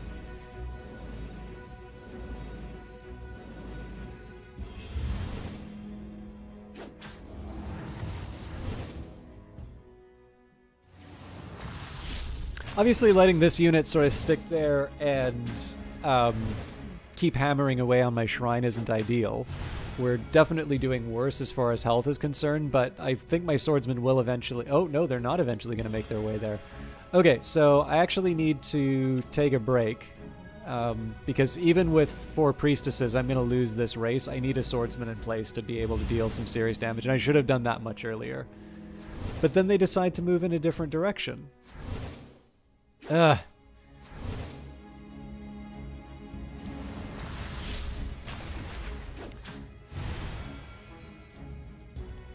Give myself 2 priestesses then.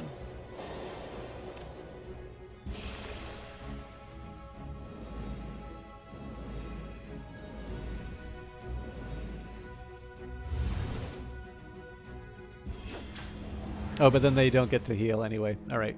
Yeah.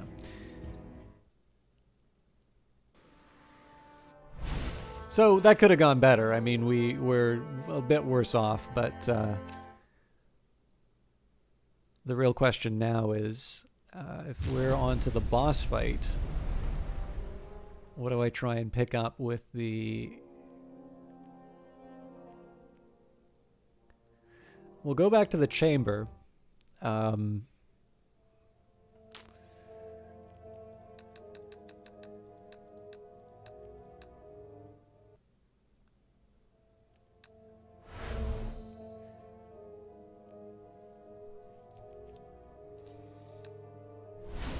In this case, I think the first summon's going to be a bit more important. Oh, I had more than I thought. Can I actually get 30? Not a chance. But I can probably get 5.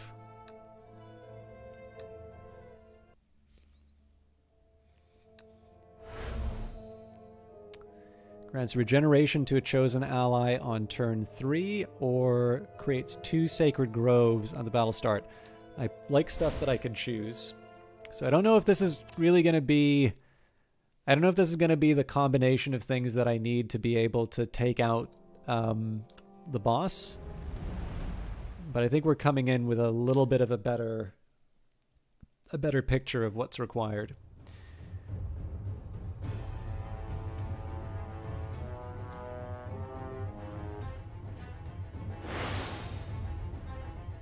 So there's definitely a lot of sense in not going close to Talvis. Recreate continent. No, I mean, this is... all of this stuff... You know... that I could be in a worse spot, right? Like, there's not that many places for him to get some extra attack.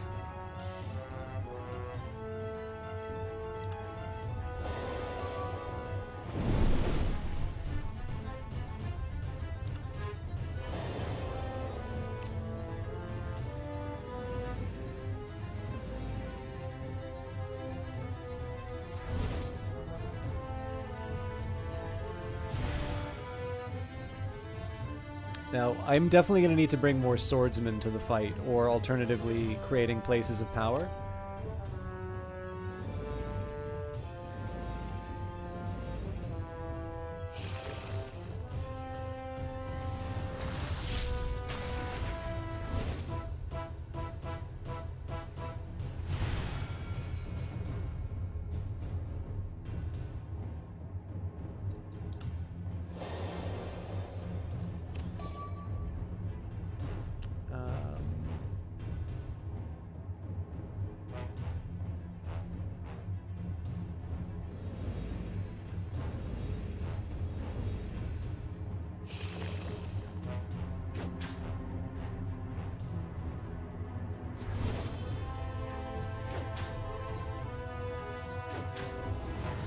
So that makes them heal. But there aren't that many more people they can bully. So I think I'm going to wait.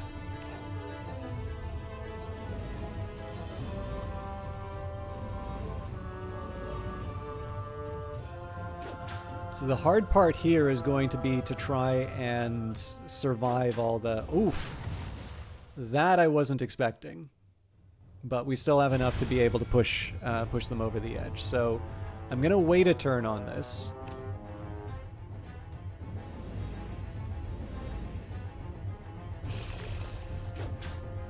Because if I can fight them in the swamp here, then we've won. Yeah, no, that's not happening. Now I'm wasting mana if I don't deploy something. This is a contingency plan. I basically want to get them a bunch of health while these two do their thing.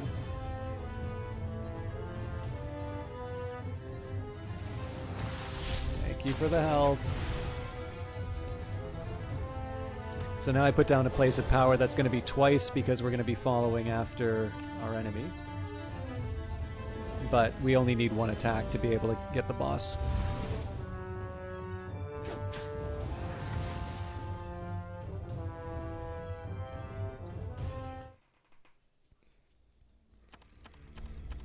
Oh, and we still got a divine speed. Cool. All right. 3 continents destroyed, 200 units and tiles created, 2 talents learnt, and because we're playing on normal, we got a 100% modifier, so we can head back to the library. But I can't afford I can't afford anything in here. All right, well, we'll unlock the talents at least. Oh no, we've got some basics that we can work with. So we can get rituals. The boon is inactive. Upgrade it to see its benefits. Perform powerful rituals mid-battle to crush enemies and aid allies. And then number 2, unlock ultimate rituals with especially strong effects. Or enhanced stone. The boon is inactive. Okay, so increase the shrine starting health from 40 to 45, 40 to 50, 40 to 55, 40 to 60. So I have a feeling, if it hasn't been found already, that that thing that I did earlier with the priestesses is a very good way to boost the initial health of the starting shrine. And I sort of feel like that overrides the kinds of advantages that you might get from that boon. On the other hand, if you're in a situation where you've got some points to spend, and maybe you don't want to spend all of those early turns trying to boost this up. I mean, again, if you're spending those turns, that is time that you're not getting the experience. But yeah, in terms of where I want to be spending my points, I feel like the rituals are a bit more attractive. And then the question is, do I spend or save? And I think in this case, we'll spend recklessly. So I was kind of planning on finishing around 8 o'clock, so it does actually turn out that I have to do a bit of a shorter stream. But would you like to see one more round of this? Because I'm not opposed to doing that by any stretch of the imagination. I actually also should take a minute here and just see if anybody's playing Godless, to see if there's somebody that we could host after we're done. But yeah, okay, I'm glad that there's some... I mean, part of it is just it feels so needy when you ask, like, hey, are you guys having fun? Right? It's like, that can sometimes sound like you want people to participate in chat, or you're not sure if the game is fun. But I do like it when people are like, yeah, hit him again. So I also, again, I do have quite a bit that I need to get through tonight, but that doesn't mean that I'm completely ignoring the stream. So, and again, I was originally intending on trying to go for the full length, but that was before. So basically, just to be clear on what happened, so I had a meeting today. There was an outside chance that I was going to get a chance to do something really cool.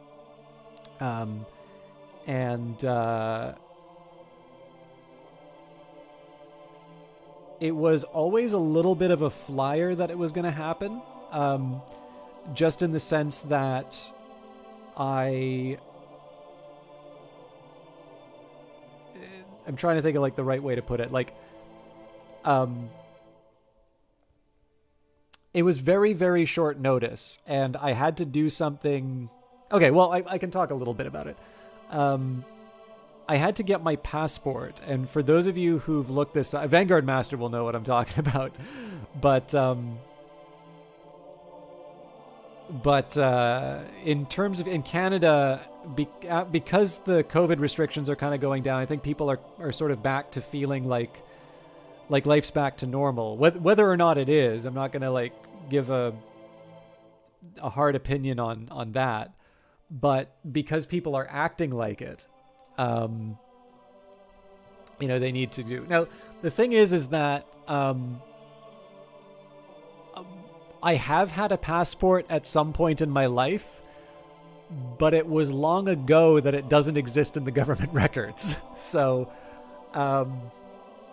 anyways, like, it definitely, I got early notification that this thing could happen, and I had to tell them, it's like, honestly, I do not know if I'm going to be able to do this thing. But I did find out that in like emergencies and urgent situations, there is a special procedure. And apparently I was a really marginal case. Like, I didn't have what they needed, but I sort of gave some supporting documentation. I said, it's like halfway. So it's like, here, do this written declaration, which I did. And it's like, now you're the full way. So, but then the problem is that the people I was talking to, like, it's one thing to make an offer or talk about doing something, back in August. It's a whole other thing, like, in such short notice, to, you know, have some guy come out and say, hey, guess what? My passport's working now. So, so, you know, I know a lot of people are like really ripping into Service Canada right now. Yeah, Vanguard, I mean, I was under the impression that there was a special military passport anyway. So like if you had to go, you would be given like a special one. Because I believe there's one, like there's obviously the diplomatic passport. And then I think for like, I don't think it's the same one, but I think there's a special one for like people who need to go to conferences as part of their work. I was under the impression there's like a special colored passport, which is not like, you know, is not the same. Like what you usually want is just like your own, but there is, but it is given to those that need it and taken away when you come back. Yeah. I mean, honestly, I should have had one forever. But like the thing is that, again, I'm so close. There's a couple things that knocked back my progress, but like this year, I'm finally putting away the last of the school debt. And the good news is that all of that debt's on a 0% balance transfer rate, right? So I don't need to worry about like the rising interest rates, but it's really clear that I still want to be on track to paying that debt off, because the cost of carrying that debt is considerably higher than it was when I first sort of made that last effort to sort of slay it. And that milestone, and like maybe getting a promotion at work, which is sometimes looks like it's kind of remote, those would be the sorts of things that are like when I would feel like I need a passport.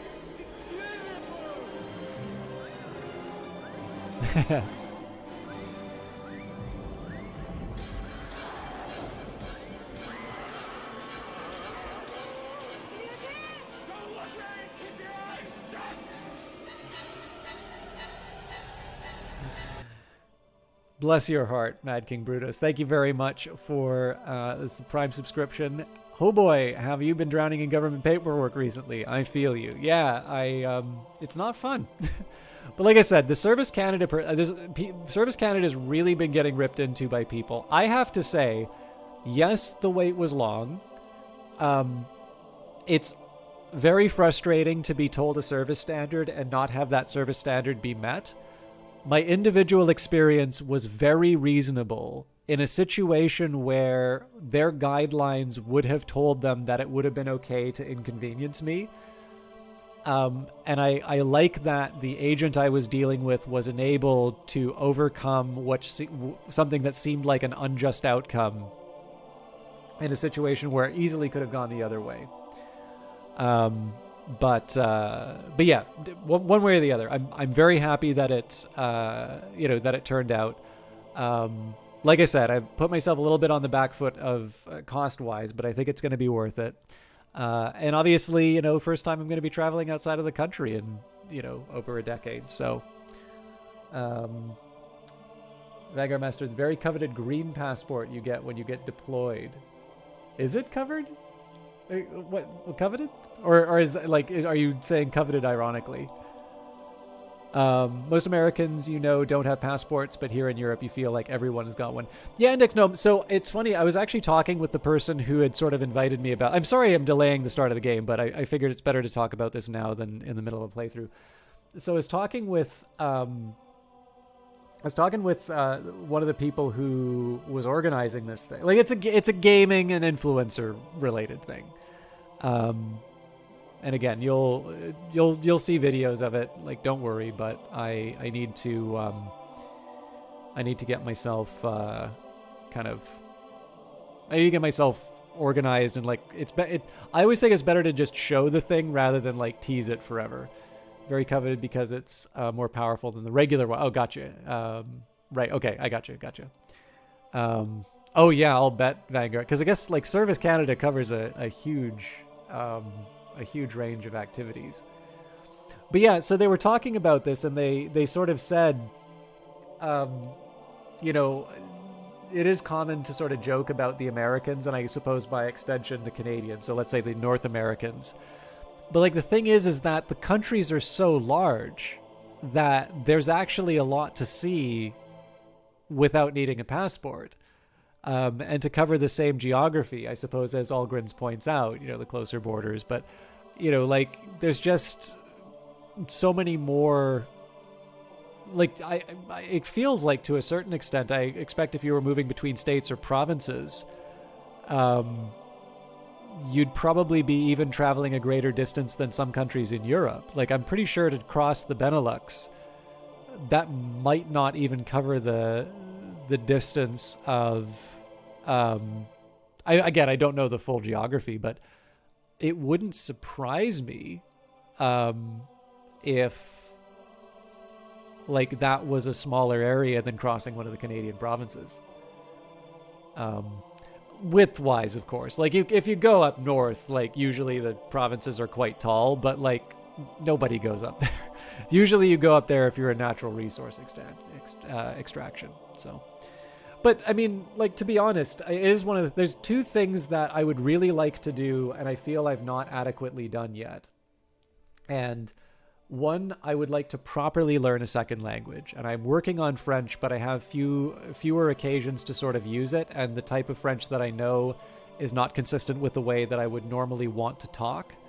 And then the other one would be to be more traveled, because there's a lot of interesting things in the world, and obviously I have some, I'd say reasonably broad interest. Maybe it's not obvious if I have to say reasonably, but I'd say I have some fairly broad interests.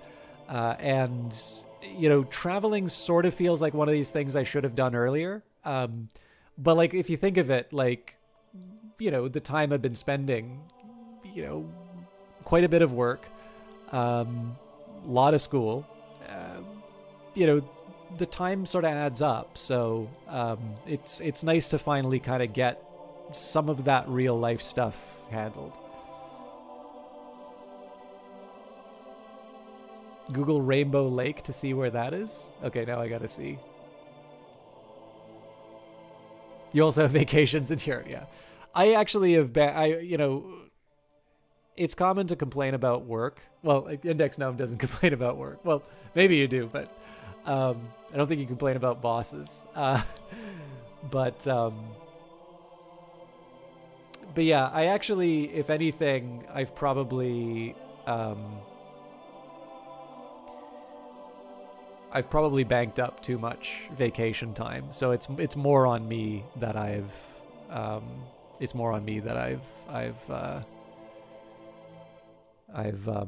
not taken that vacation time. Minimum 5 weeks vacation. Wow, that's cool. Yeah, I definitely prefer like fewer big vacations rather than just like eating up a couple of days here and there, because like all I'm gonna do is like catch up on some sleep, maybe get a little reading in, and all of a sudden it's like I had a weekend. A Whistler. Hold on, I think this might have been one of the last places I worked in a movie.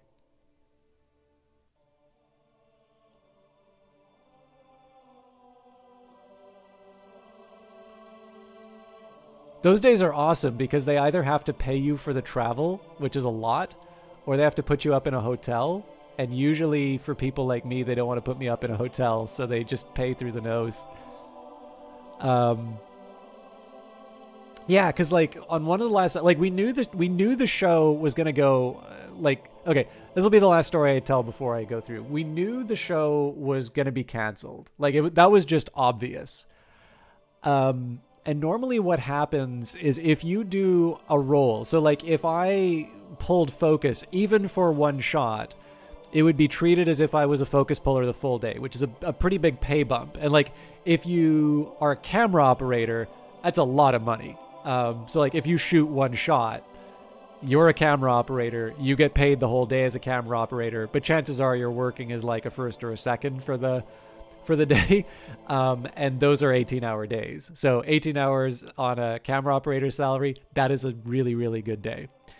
And the people in the department, they knew who I was, they knew what my interests were, and we're basically out sort of shooting some footage to use for like cutaways and stuff like that. For those of you that haven't been to Whistler, it's beautiful. I believe a version of Windows was actually codenamed Whistler because the Microsoft team liked spending time up there. But what was great about it was like it was just 3 people in a camera crew, bunch of film, big expensive camera, going out shooting beautiful scenery. like, we're setting up the shot. I've got my slate ready to go and stuff like that. Camera operator kind of gestures to me. It's like, do you want to do the shot? I was like, sure. It's like, and it's like, you can't tell anyone that you did. I'm like, no, I want to do it. So it's like, so he, in that case, he stops setting up the camera. He's like, okay, so it's like, at this point, I'm getting to pick like where I'm aiming it, what I'm doing. He obviously wanted to take a quick look through the lens to like see, did I like point it at the ground? Am I, is this actually something that is going to be useful or not? Took a look, asked a couple questions, why'd you choose to do this, so on and so forth. But yeah, like I got a chance, and like, again, it's like full on like awesome Panavision. I think it was a Panavision Millennium XL, big 1,000-foot mag on it. The Vision 3 stock wasn't out yet, but I think it was like using whatever the new Vision 2 was at the time. Like, I was easily using over $1 million of film equipment. I actually think we had Cook Primes on that too, so those were nice lenses. But yeah, no, that was I got a chance to set up and shoot a nice shot in Whistler, to as I guess kind of compensation for the fact that I was going to be unemployed for the next few months. Anyways, miss your old job, 3 weeks vacation, used to take October off, then Petco bought out the company and dissolved it. Oh, sorry to hear that. And Brudos, in regards to so much you see in countries, Australia is the same. It's 1,800 kilometers to a town. It's literally intersected by the state border. I know Cheese was actually going over this on his channel, just showing like where he is. And even, I mean, he's in Tasmania, so it's not like that's a large place, but he was showing a few places on the, well, where he walks, but like more importantly, he just kind of moved up and started showing like where he grew up, and it was just sort of showing the vast distances between sort of where he grew up and like a place that meant something to him, and so on. Anyways, back to Godless. Let's see if we can take out the, so I wonder what it takes to unlock, oh no, it's okay, no, so Act 2 is locked. I wonder what it takes to unlock hard. Hit enemies that are adjacent to shrine will attack it no matter what. Okay, that doesn't change anything.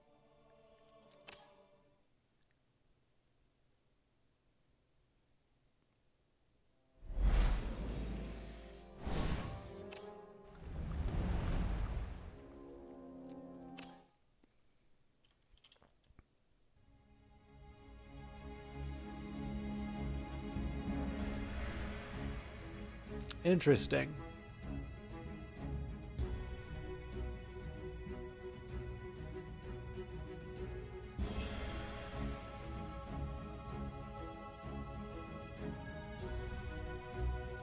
So I'm trying to decide if this tile or this tile makes more sense.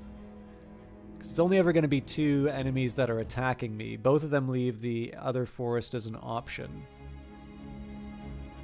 I'll put it here.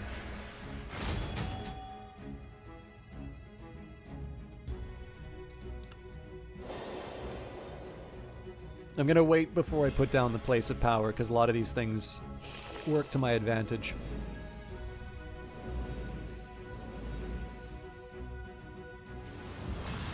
So it's possible that I'm going to cross into the swamp next turn.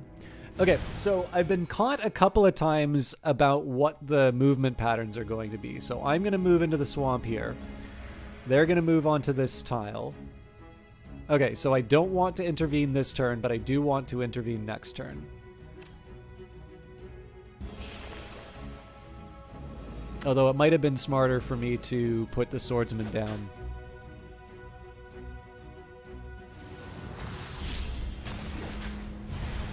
So I'm going to clear the swamp for myself there.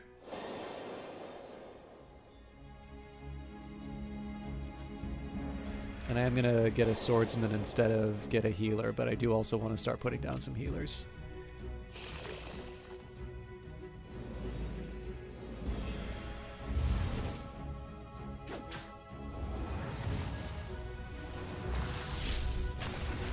Although, because I haven't really given myself a lot of options in terms of healing.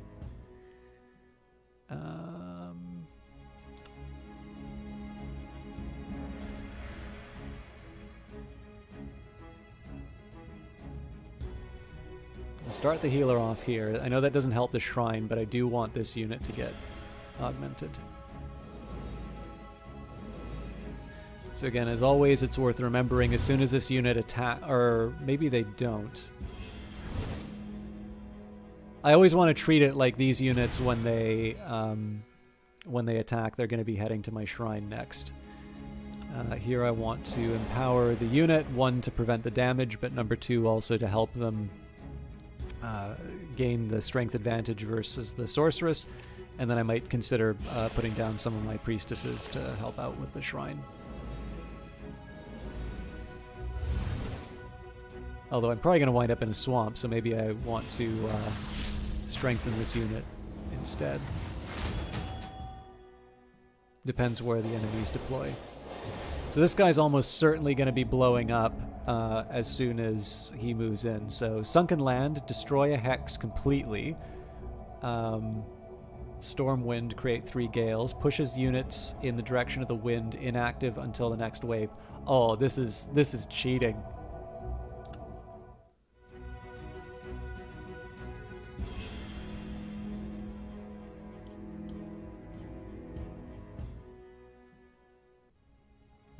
Don't I get to pick?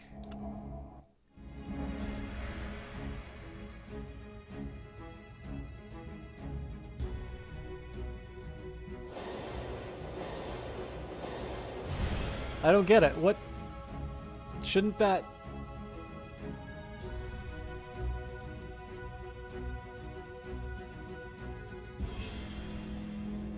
I was thinking it would, like, knock it off the edge of the continent. Okay, so where's this thing gonna move? Yeah, so we're gonna move here, and he's gonna blow us up as soon as he moves in. In fact, that's gonna take out everyone. I don't think there's a lot I can do to prevent that, to be honest. The one thing I can hope for is this priestess healing.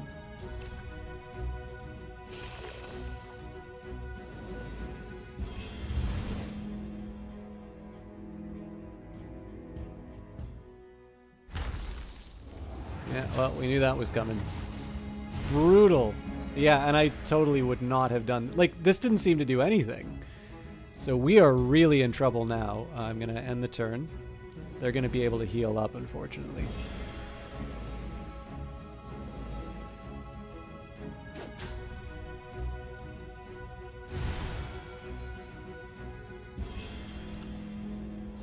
So I'm starting my swordsmen here because they need to accumulate power over time, but I want them to be coming in a little bit stronger in terms of health.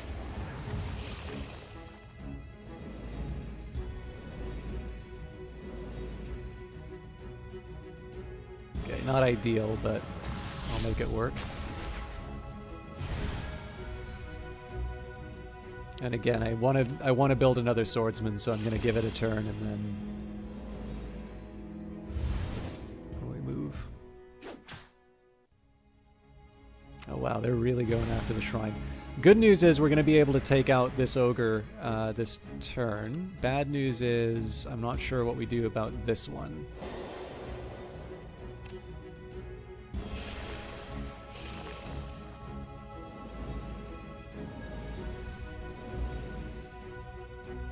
Oh, you betrayed me! Brutal. That could not have gone worse.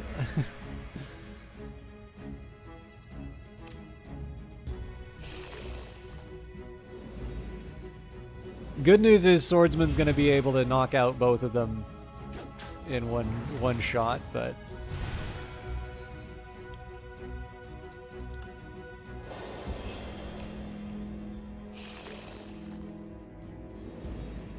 I was hoping we would have sort of super soldiers for the sorceresses. That's obviously not happening, though. Oh, Jesus. Ally of your choice devours all adjacent tiles and gains their stats? Or I can relocate a unit.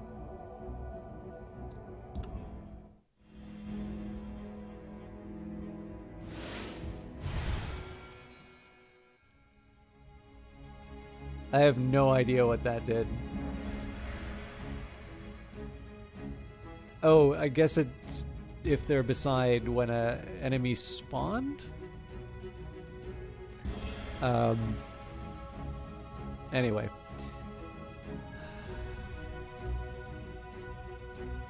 This is as good as we can hope for. I think I'm just going to wait for another swordsman at this point.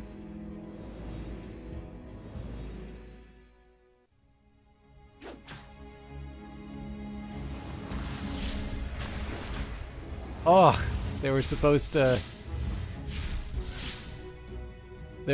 be the one that got the buff. All right.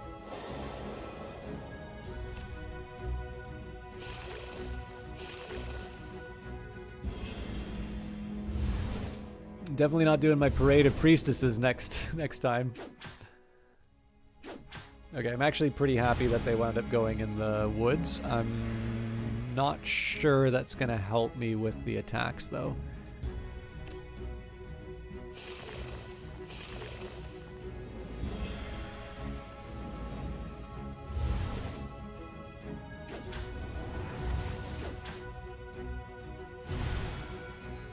Okay. So I think at this point it makes sense for me to keep deploying priestesses to just try and get a little more life out of into the shrine. I should feel pretty secure in my position now.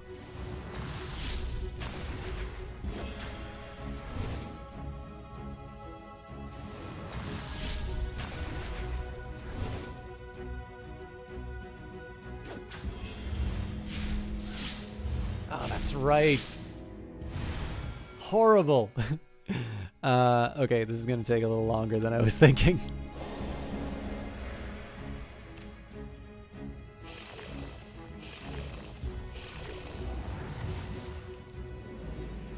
So we'll have 4 damage that we do this turn. We'll lose 9. Now, one thing that's interesting about this, I don't believe there's a way that I can remove these followers.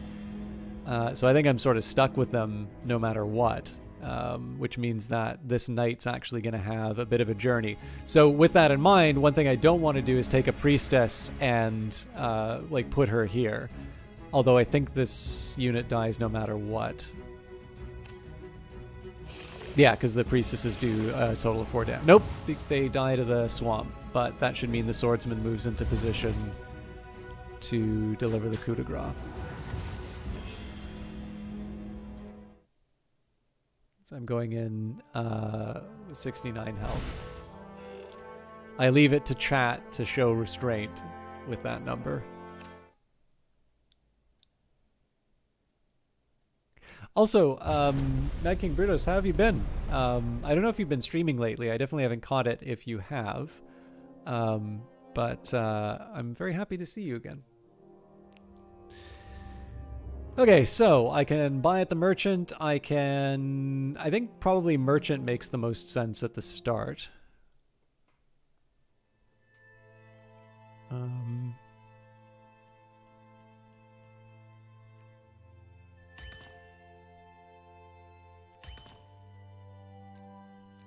I probably should have considered it. Like, I haven't really been doing anything with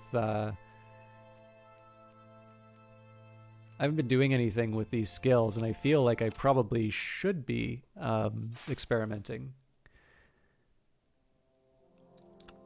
Let's see how we handle Antarctic Kingdom this time.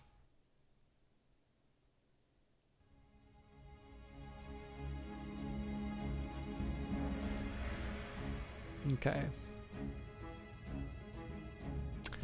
So I suppose the usual dilemma is, do I... so I'm intrigued by how I had this view that tucking the shrine in a corner was always the best choice, And yet we've seen that there can be situations where you surround your shrine with a bunch of people who are really good at healing it.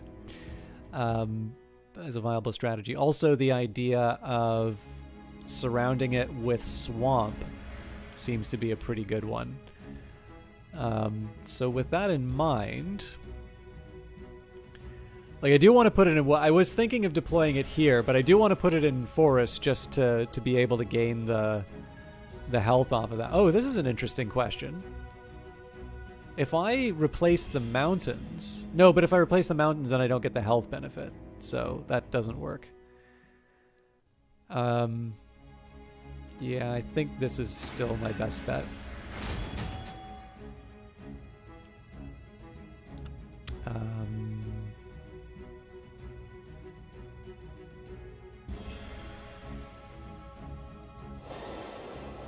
Now, where's this idiot gonna walk? Good!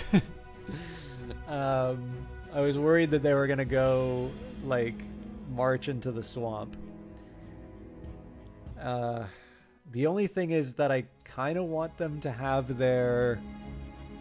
I want them to boost their strength before I go further. I don't know, we'll end the turn now. I'm gonna have to take a point where I put down a place of power, but let's see how the turns wind up going. And the longer we keep the sorceress at bay, the happier I am.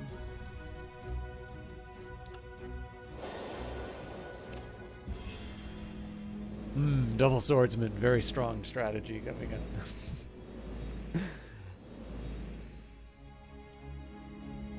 To be fair, I was also prepping for the possibility that this guy would be blowing up when he walks. No, he's got unmoved damage enemies, so that's going to be hitting me soon.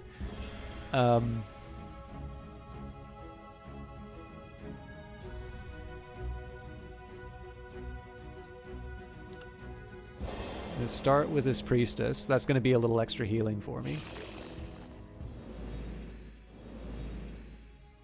So I have enough to be able to survive both his explosion and the attack. Oh, turns out that's not necessary. Now it is. Alright, that wasn't exactly what I was expecting.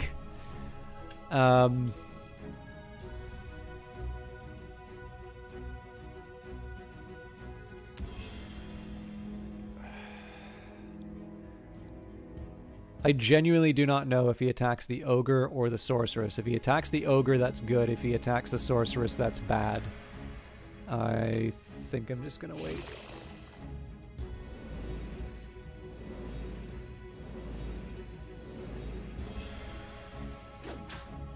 Okay, now the problem here is the sorceress attacks and then teleports. And they go to a place where they can heal!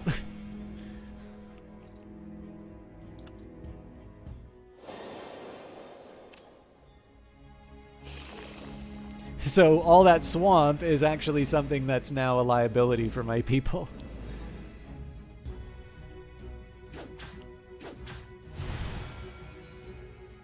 Something I'm going to do to try and improve things is... So start by making them stronger. Because that's gonna go from 6 damage a turn to 16 damage a turn. Hey, Takri! Good to see you again. I don't know if you saw the last... Twitter message, but I'm hoping the intention was to share something that might be disappointing news and to turn that into a yay. Okay, I actually think Vicious Hunger is going to be really interesting this time. Behold the ultimate knight.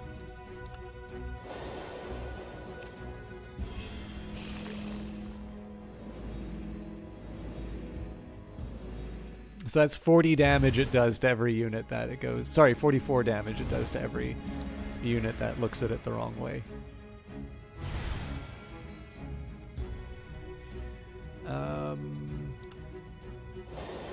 As much as I would love to keep... to keep charging this guy with more damage, I think healing the shrine is the more sensible thing to do here.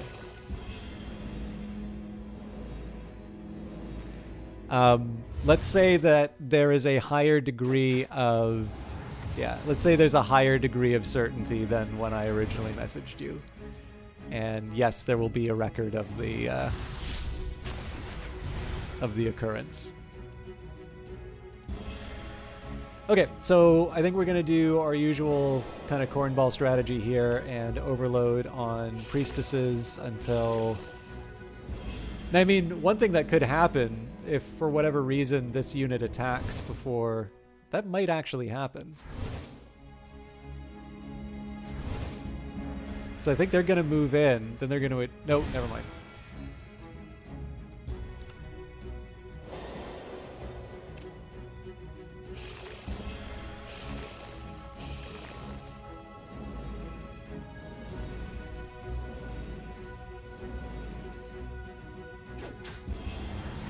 Can I just keep that unit into the boss fight? Oh, that's right. We have more. Okay, destroy a hex completely. So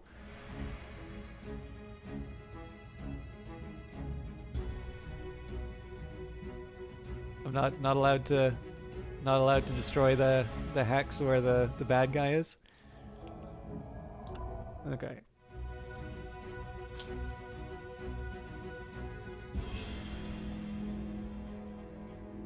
I don't know if I want to push...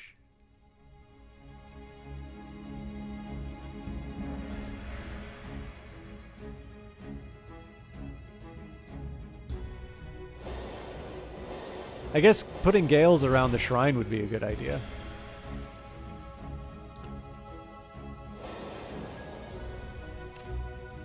Okay, let's see how this works. So this actually isn't enough to kill the ogre.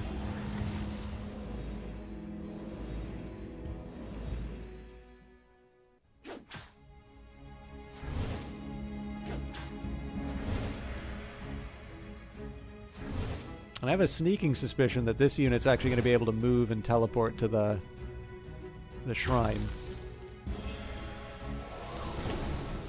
Okay, so you can push them over the edge. Yeah, that's no good. So, I'm going to start by putting a priestess there. I actually should be saving up for a warrior now that I think of it. Or swordsman.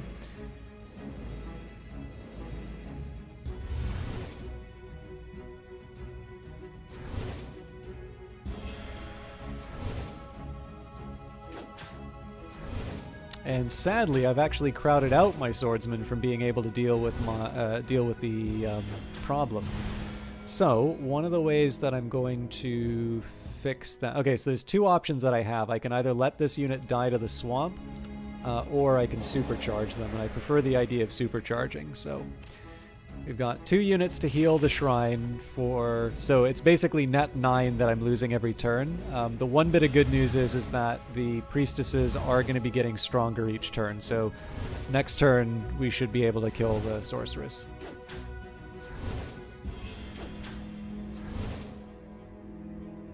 Yeah, I'm kind of thinking that, Index Gnome. I think the one cat... So let me just double check what you were saying. Your wonder if placing the shrine 1 out from the border so you can have a priest walk around it as they move forward is the better option.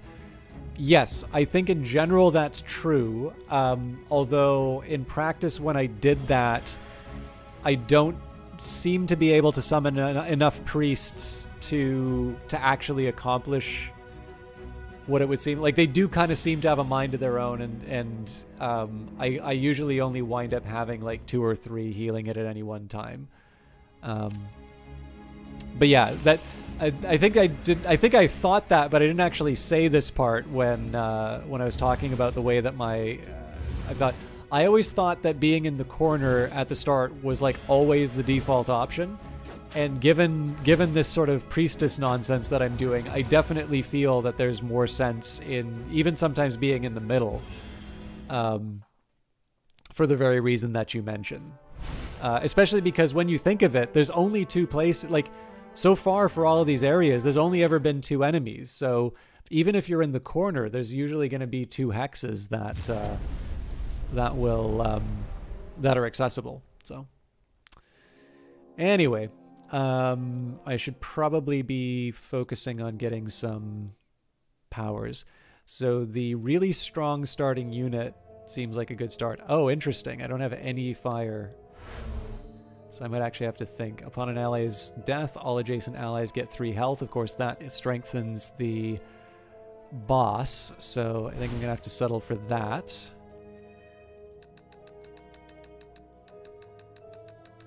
Yep. Close, but not quite what I needed. I also don't think I'm going to have enough. Yeah, I don't think I have enough for anything. So if they're at the same exchange rate, I'm just 1 shy from... Oh, hang on.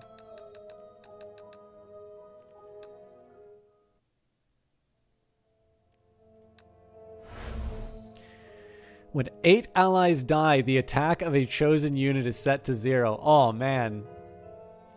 That's such a high-risk strategy.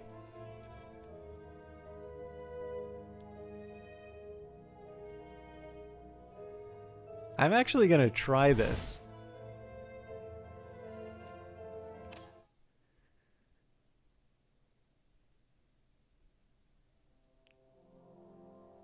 This is a completely bananas strategy that I'm going to try here, but I'm actually going to suicide a bunch of units into the boss this time.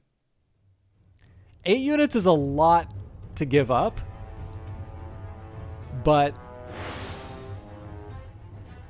if entered unit is Talvis, give him +4 attack. Okay, so the one thing I want to do, I want to avoid situations where he can walk over the graveyard. So I think I am going to try regenerating the continent this time. The last time we got a real gift as far as the... Ugh! That's not necessarily any better, but... it may be enough.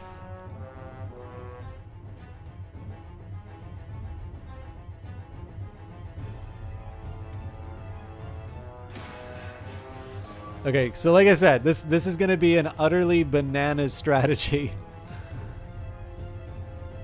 Oh, hang on.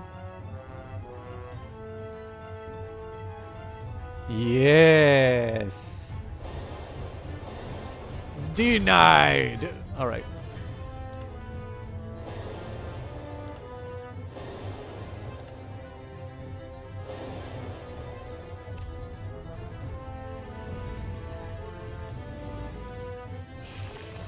So I'm going to take 6 damage each time this guy attacks me with his sword. But I think you might see where this is going.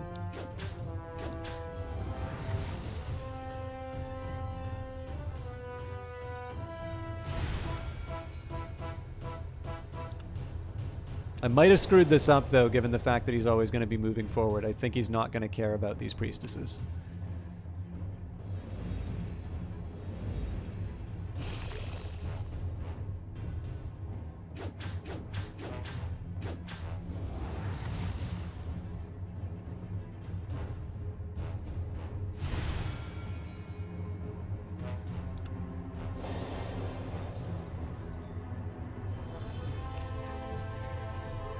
Oh, hang on. He's going to wind up walking on this tile instead. Damn it. I didn't think that through. Oh, never mind. So it just occurred to me, I don't have a way of killing the 8. Damn it. I just lost. There's no way I can kill 5 units in enough time.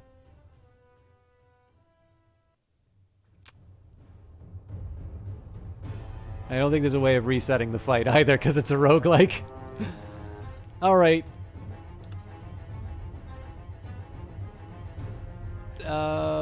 Best I can hope for is just to supercharge my people, but...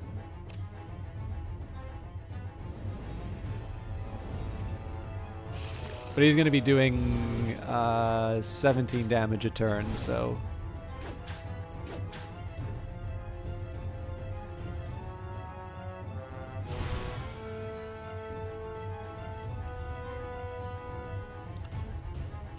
So yeah, I don't see a situation where I'm able to kill units.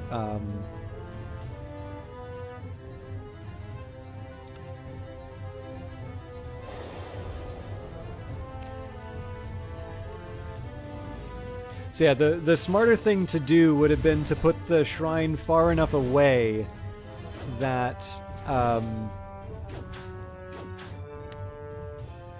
so basically I had to put the shrine far enough away that I could stick 8 priestesses in front of the boss, so then he could chain the priestesses each turn. So I'll skip a turn so I can summon a swordsman, but again, we're kind of going through the motions here. It's not, I'm not going to be able to outpace what's about to happen.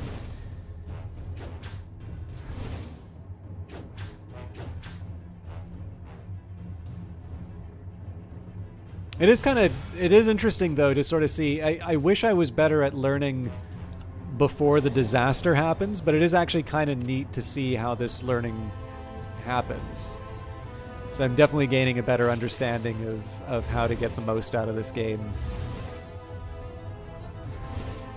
And like in this case, it's a pure race, right? Like had I started this turn with more health, you can see how this would have turned into some kind of a win.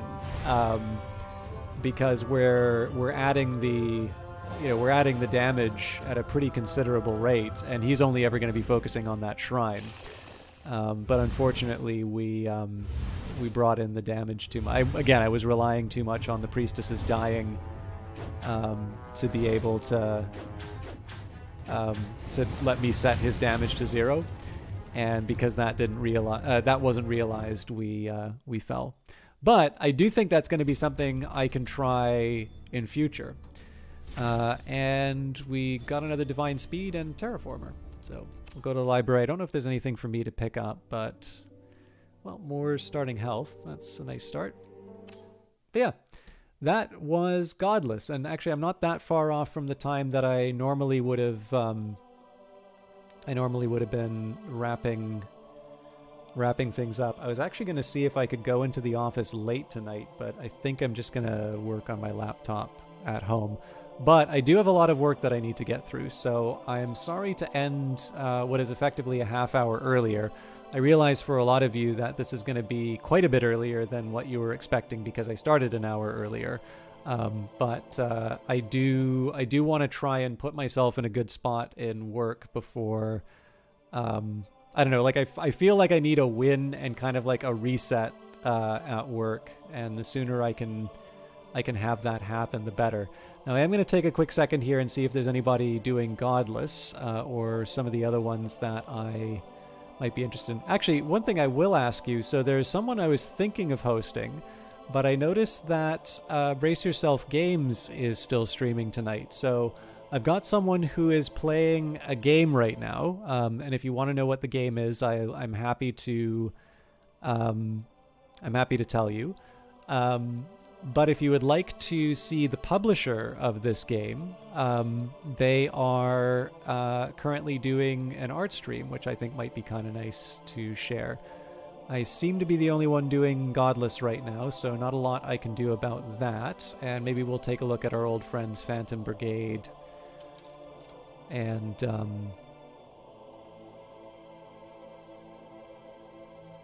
Industries of Titan.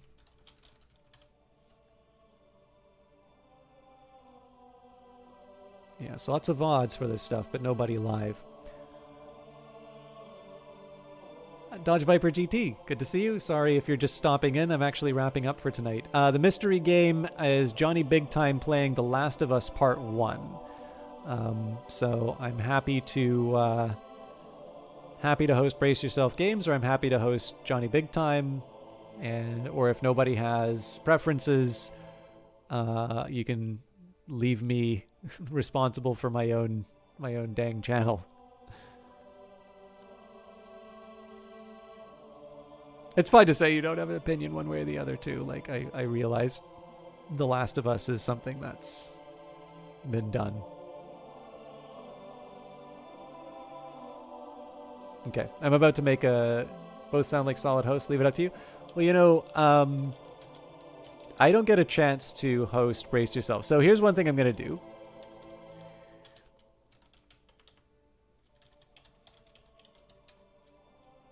So Johnny gets the shout out. So especially if you wind up moving on from Brace Yourself Games, I definitely recommend Johnny because he is quick-witted and tends to play more exciting games than me, which is not to suggest... Oh, hang on. Looks like... Probably, I think that's on the docket.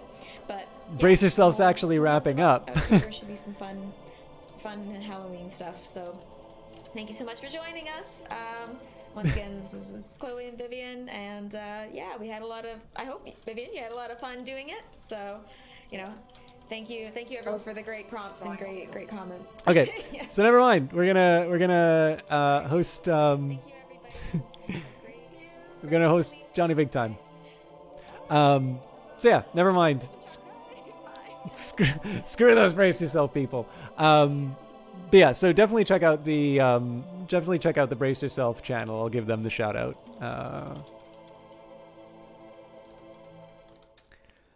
Oh.